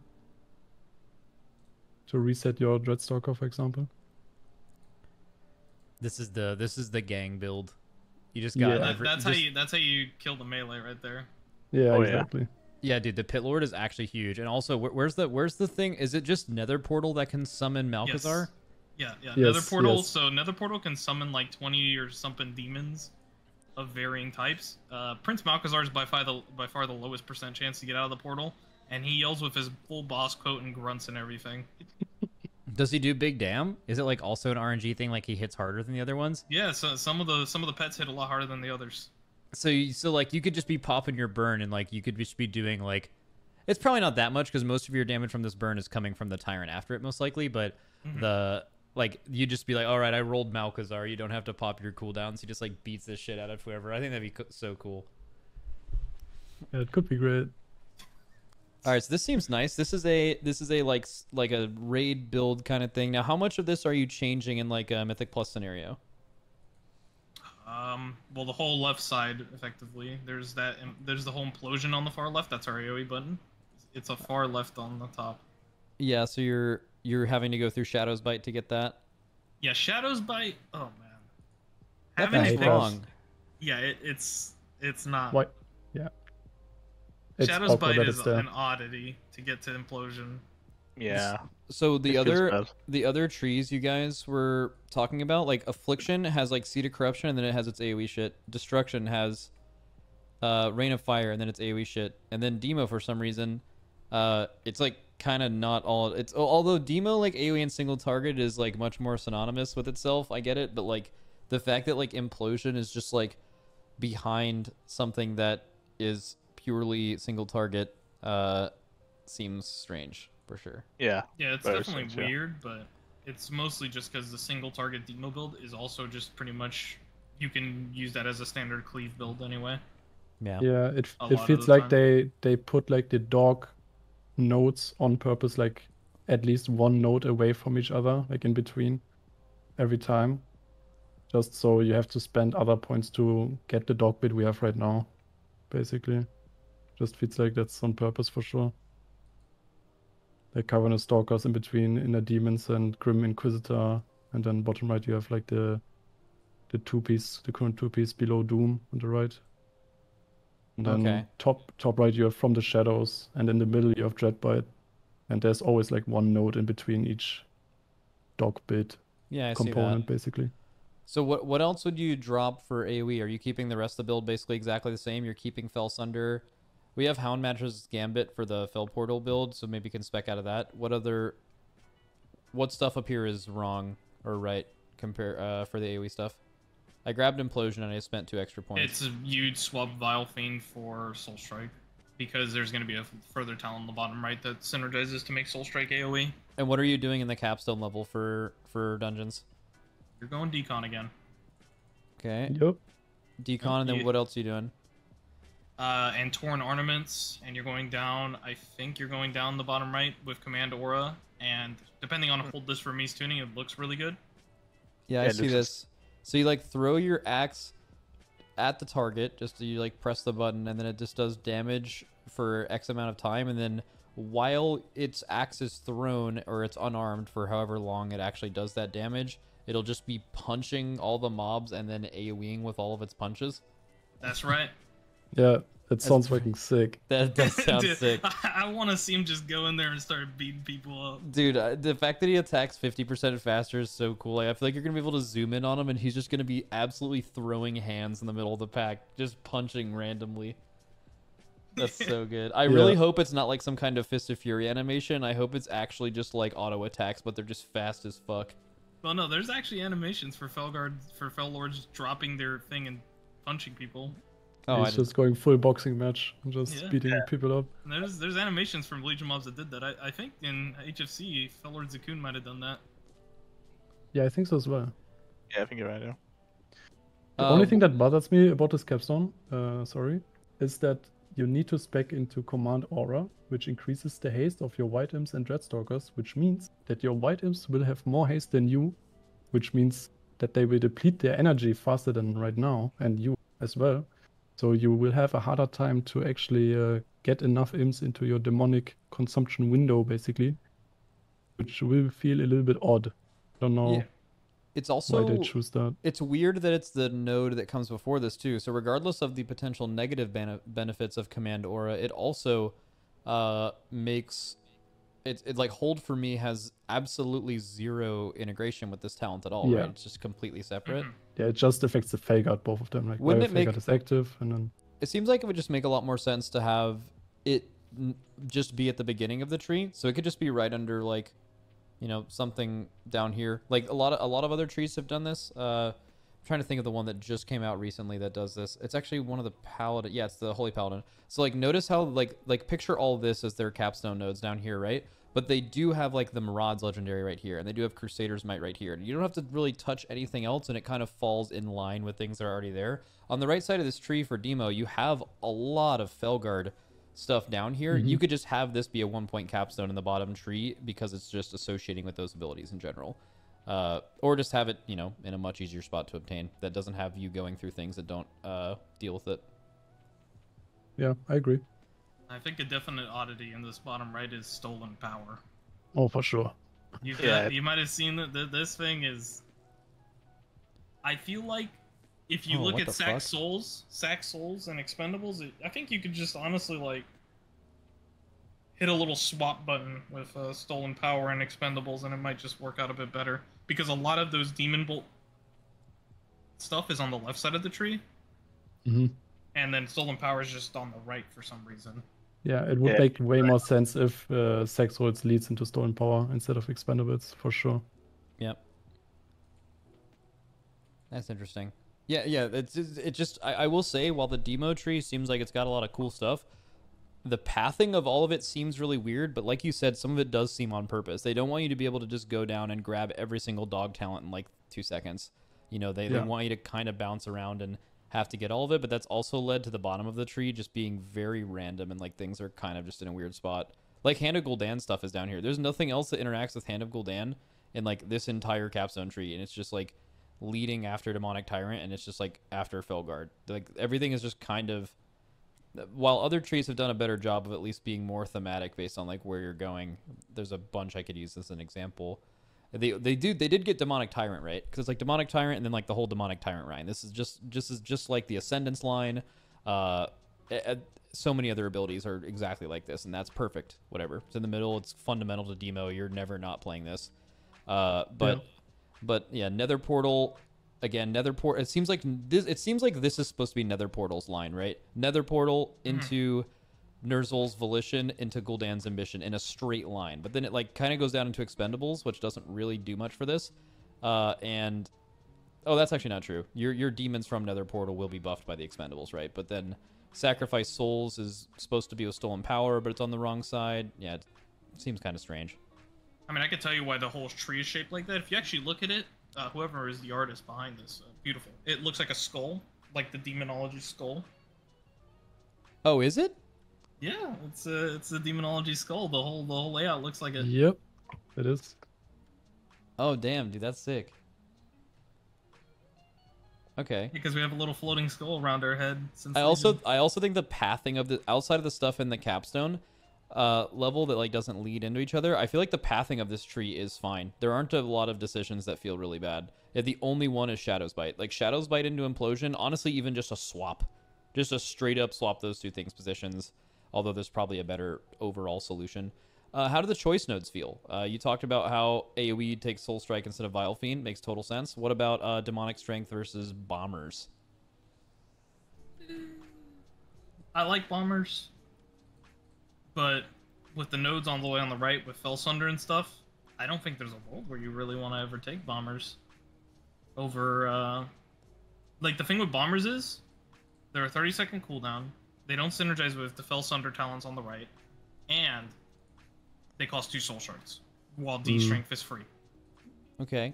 What are some stuff that you mentioned, there are some nodes here you're like, yeah, you could take Inner Demons or you could take Demonic Calling. It just totally depends on tuning. Sounds like you could maybe take either of those, but it's not huge. The Doom talents, even though you said you kind of want to avoid Doom, there's a scenario where you take it, so I think this is perfectly fine here. It's not really in the way of anything, but it's there if you want it, and it seems like it's accessible. What about, we didn't ever talk about Bloodbound Imps or Bale Spider's Burning Core on the left. Bloodbound Imps can be taking an M+ setup, but I feel like with Soul Conduit and with Born of Blood, you're going to have more than enough shard gen. I feel like Bloodbound Imps is a bit overkill on that regard. And then Bale Spider's Burning Core, you're going into that Demon Bolt build, where you're going to want to pick, Decimating Bolt on the class tree, go into Demon Bolts with Bale Spider's Burning Core with Sack Souls near the bottom of the tree and Stolen Power. Okay, this is just another thing. So just like the dogs are all really spread out and how we kind of mentioned that kind of makes sense, it does feel a little weird that the Shadow Bolt, Demon Bolt stuff is as spread out as it is. I feel like they would want to like lend into each other more. Because I think it's just really Stolen Power is the only oddity. The most of it's on the left. Okay, I see. And this is also because of PvP, because the PvP build revolves around Decimating Bolt and one-shotting people with Demon Bolt. That's why, like, if you get them easily, all of them at like the same time, then it's probably a little bit funky in PvP, I guess. Okay. All right, so it seems like Demo Tree has a lot of options and maybe is the least different build going from AoE to cleave to single target, although there are distinct options to do all three. So I guess the major question becomes this. Power level wise, what does Demo Warlock look like in Raids and Mythic Plus next expansion compared to what it is now? I think in Raids, you're looking at a potentially not a 2-minute bursty class, but a 3-minute bursty class, and it's more bursty on those 3 minutes than it was on those 2 minutes before because of the Nether Portal. And it's a cleave machine.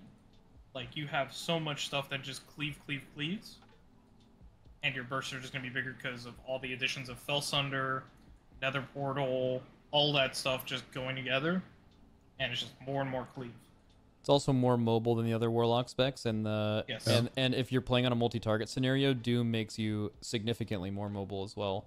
So I feel like that is something that is like a little bit of a change. And yeah, I just feel like they kind of the whole. I want to touch on the 3-minute thing, dude. I know people all want to rotate on 2-minute windows because, like, if you've ever decided on when you're lusting on a raid boss and you guys have ever not had 2 minutes, you know the pain of like, man, this feels like shit kind of thing. But classes that have proper 3 minutes, anything longer than 2 minutes, yes, it's not going to line up with most other like things in the game, on-use trinkets and people's normal cooldowns. But if they're powerful enough, it makes sense for it. Like they've accomplished this very infrequently. Like Venthyr Moonkin was something like this, where like, yes, there was a lot of things wrong with Venthyr Moonkin, but like the fact that they were actually a 3-minute you could plan around that had the power level that made sense for it to actually be a 3-minute was huge. And it was like, that's good. Things like that are good. If it is an actual super powerful 3-minute, I think that's really fun to play around because, it's like the idea of Ashen, right? Like Ashen had a bunch of issues, but having the option to lose a 1-minute thing in Divine Toll that is much more consistent to grab something that is so impactful, but it's just on a gigalong cooldown, that gives you so much viability in raids. And I think that's something that like Demo will have, and it's I think it's really, really good. Also, one thing to note.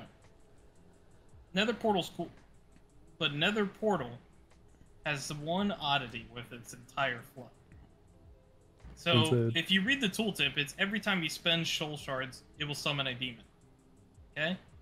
Now, the proper rotation for Demonology is get 3 shards, use Hand of Gul'dan, right? That's the proper one. Get 3 or more, use Hand of Gul'dan. With Nether Portal, it doesn't become get 3, use Hand. It becomes get 1, use Hand. Which is very strange. I don't know why it's not every shard you spend summons a demon from the Nether Portal instead of every time you spend a shard. It's always been the biggest gripe that we've always talked about with Nether Portal for years. Is that 1 shard gameplay is just really odd with Nether Portal. And the funny thing is, now that you have Demonic Meteor and Soul Conduit, you're gonna have so many shards that you can probably chain one-shot hogs like back to back if you're lucky. So, yeah, you can roll the dice and just hand it's like RNG. Spam it, guys. Spam it. Yeah, if you just keep doing hand, you're gonna have a lot of demons coming from that portal, and that is gonna be one big decon. Yeah, all of a sudden it can become like very, very anti here if like they're not careful. Yeah, when was the last time we played Netherport actually? I think it was It was Uldir. Uldir. Yeah. And it was really good actually in Uldir. Yeah. Yep, and then they reworked decon. Yep. And then, yeah. Then you got the BOD demo that. So that kind of brings us into the final thing, which is the gameplay of demo. So you mentioned an RNG element. What is it like going to be to play this class in a raid setting? I mean, the RNG element, it's RNG with the Nether Portal setup for sure, but that's obviously fixed by making Nether Portal just all shards you spend instead of it being just any shard spent. It feels a lot better in my opinion. Playing with Soul Conduit and Demonic Meteor, it feels a lot better to play current the Dragonflight demo than it does the current demo. And it's still kind of the same playstyle because like the playstyle of Shadowlands is not fundamentally bad for demo. It's not a bad playstyle, but it's just more things that make the playstyle feel a lot better in my opinion. I would really guess that the fact that you guys don't have to just maximize every single cast and every single movement to make sure your Demonic Tyrant gets exactly down to as minute or as close as possible to keep your cooldowns in line for a fight, I feel like that has to be a gameplay buff. Like It is for sure. Yeah. The fact that you're not, I mean, it was like extreme what Warlocks what you had to do to accommodate demo, especially earlier in the expansion. Yeah, that's I think that's a massive gameplay boost. Yeah. It's very nice, yeah. Like the gameplay also shifts a little bit from having a few less demonic cores because they nerfed Born of Blood. Actually, it's only 15% chance instead of what do we have right now, 60 per head of Gul'dan cast. I don't think it's 60. I think it's like 30. Or 30. Yeah. I don't know how many exactly. It's like 30 something with the conduit at max rank. But it will end up in less demonic cores. And right now you don't have soul conduit, so the only shards you really gen is like from Shadow Bolt and demonic cores, of course. But now, since you have Demonic Meteor and Soul Conduit, that adds like a little bit of RNG to it and like proc-based play, where you can randomly get like 2-3 shots back and like adjust your rotation to that, which is more fun in my opinion than just, okay, I have 4 Demon Bolts, that's 8 shots I can spend in the next 10 seconds-ish. Like, I like the other playstyle more, where you can like proc shots and adjust your rotation. I wonder how you guys feel about the pure RNG of Nether Portal 2. Like, RNG in this game is interesting. I feel like a little touch of RNG in most things is fine. Like, just imagine every proc or every single class in the game without procs, right? And it was just an actual rotation. That would be infinitely worse than the 1 or 2 procs that every class has that changes the way you play your class every pull. Now, Nether Portal though, I wonder how RNG it's going to be. Like, if it's just like, think of like what's like the most egregious form of RNG in this game? Is it Chi-Ji? Is it Dance of Chi-Ji? I think it is. Like if you're just talking about like the potential highs on a pull versus the potential lows, like I just hope Nether Portal doesn't feel like that, where it actively feels bad to not get resets during Nether Portal, and if it's still pretty strong. So you would want like Hand of Gul'dan resets in Nether Portal to like be effective and make you feel good, but not feel awful if you don't get them, kind of thing. Yeah, so but one thing to note about Nether Portal is I haven't gone through because Nether Portals, you don't typically play Nether Portal because you can't play Nether Portal or Decon on live. You have to pick between the two. So I've never actually went into like the theory behind Nether Portal and exactly how much health each pet has. I've never done that because I've never had to. Like, I know on live right now, my Felguard has 75% of my health. My Grimoire Felguard has 75%. My Dreadstalkers have 40%, and there's 3 of them. My Imps have 15% of my health, and I summon 3 of them at a time. Vile Fiend has 75%. Voidwalker with Shadow Bulwark is like 93% of my health or something like that. I've never went into the Nether Portal health thing, but if those things have different health values, and that jumps into decon, it's like a whole nother. Gotta get a math equation for this one out. Yeah, then you have the RNG of having the shard resets and the RNG of what demons you spawn. So Yeah. the swing of DPS like is massive in that case. Like the demons do more damage and have more health, so your Titan can do more damage, and you can get less or more resets of shards. So yeah, it's a like lot of variables. multiplicative. How It's Yeah. like it anti is. and anti. Yeah. It's like Yeah. very Like, scary. The difference between low roll and high roll will be immense. And then on top of all of that, demonic consumption still is a health-based mechanic, to where Yes. the more life it is consuming, the more powerful your demonic tyrant is. There's already some stuff that is happening in this expansion where you were using health increases on warlocks to increase the power of their cooldown. Well, now on the 3-minute window, if their cooldown is, actually stronger than it was before, I think we now need to bring this up again. There are a couple things, namely Rally, that is a group-wide or raid-wide health cooldown on the exact cooldown as your super insane demonic tyrant now, instead of it being on every 2 minutes and having to rotate 2 different warriors. I vividly remember being on PTR with THD and Mavie, and not just giving Ancestral Vigor to THD, but also his fucking pets, just to double dip and get the biggest demonic tyrants possible, and also PIing his fucking tyrant, as well as him, and I wonder if there's a way to keep the power level of demonic consumption without making it a little weird with it being based on external health buffs. But I don't know how big of a deal that is. Like, that was something that wasn't really abused in this expansion. Like, I can only remember a few fights where, yes, we talked about it in practice, but a few fights where we were actually rallying for demo CDs, right? So, I don't know. We didn't do it typically, but I did move a rally on the jailer for a tyrant cooldown by a couple seconds. Yeah, I don't know. It's just we moved one ahead like a couple seconds just so it's up for all the tyrants. I remember we did that on Sylvanas as well, I think. Like, I got asked, when are you popping your tyrant? Okay, we're ready there now. Okay, sure. I take it. But I don't like it either.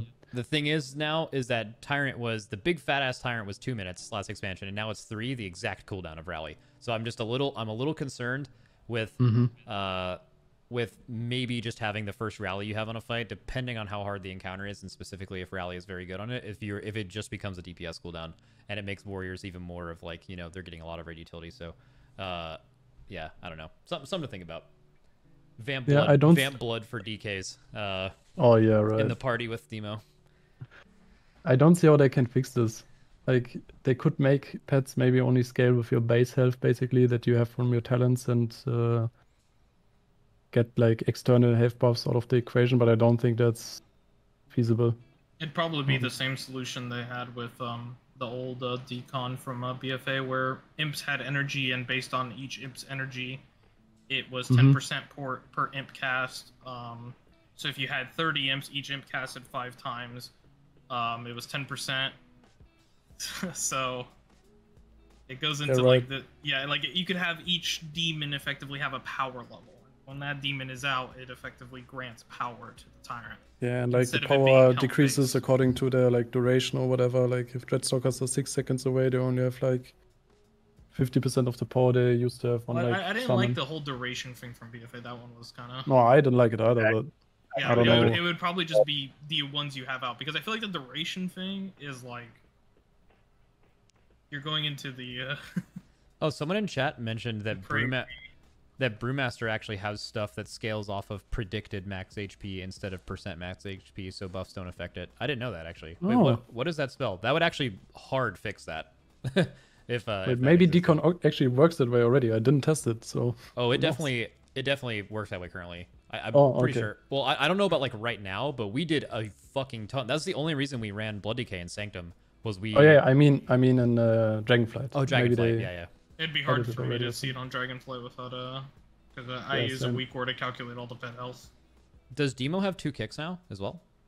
Yes. It does, but I assume that's It's- not intentional. Yeah. It's gonna get Because fixed. currently the other specs also have 2 kicks as well. Like the pet still has the kick, but they've Oh, said that they don't want I the pet see. to have the I mean, I think it's possible that's true because like currently there is a ranged DPS in the game that has 2 forms of an interrupt, right? Solar Beam and Skull Bash if you decide to do it. So, it's not completely unheard of to think that a class could have 2.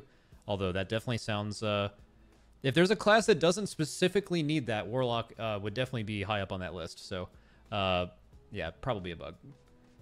All right, I think we're chilling. I think we like pretty thoroughly went over everything. This was an excellent conversation. You guys were really awesome with this. This is as expected. Warlocks are always strong, so they're continuing to be strong. Probably, I think actually I looked at this. The most on average, like to get into a raid, you need to have like raid buff or some kind of raid utility, and Warlock has just been just as required as any hour-long raid buff for a long time for Hellstones and Gates and all that stuff. To where other classes are sitting outside the raid hoping to get into the raid based on whether just, they basically get RNG slot machine if they're tuned to be good enough to be in the raid, where Warlocks have never really had to do that. All 3 specs have very powerful niches. They're probably the tankiest class in the game, certainly outside of the cheat death category, which actually Warlocks are now losing, which is somewhat interesting, but not like it would matter too much with losing Dreamweaver. And yeah, you guys are a god class, and you not only have you not needed like RNG slot roll tuning to get into a raid, but you've also consistently had one of your specs be the best spec in the game for, I mean, just a ridiculous amount of time. So seems like all you guys are saying Warlocks seem like they still are keeping a lot of their power, gaining in a few ways, and the specs look thematically interesting to play and keep their power level. That's good. Yep. And to add to the tankiness, actually, Destruction will be the new tanky spec because their mastery is still in place, which also reduces damage taken. So, even more unkillable. Gonna be completely immortal. Especially Yeah. if you decide to opt for the mastery build, okay? Yeah, Mastery exactly. builds. You do more damage and you take less. All right, thanks for coming on. I'll keep this chat together if you guys just want to talk about Warlock shit or whatever. But if they make any major changes to your all's tree, I may just like pop open one day. Hopefully, if Xerwo's still awake, and I'll just be like, "Yo, do you guys want to come talk about the changes with each other?" Not way shorter than this, like legit like 30 minutes. But it would just be like talking over blue posts that they have, and I'll just let you guys know when that's happening. Yeah, sure. I'm down. I have no Alright. life. Yep, same. All right, I'll see you guys later. Thanks for coming. Yep. See ya. Yep. Yeah. See you. All right, another one in the books.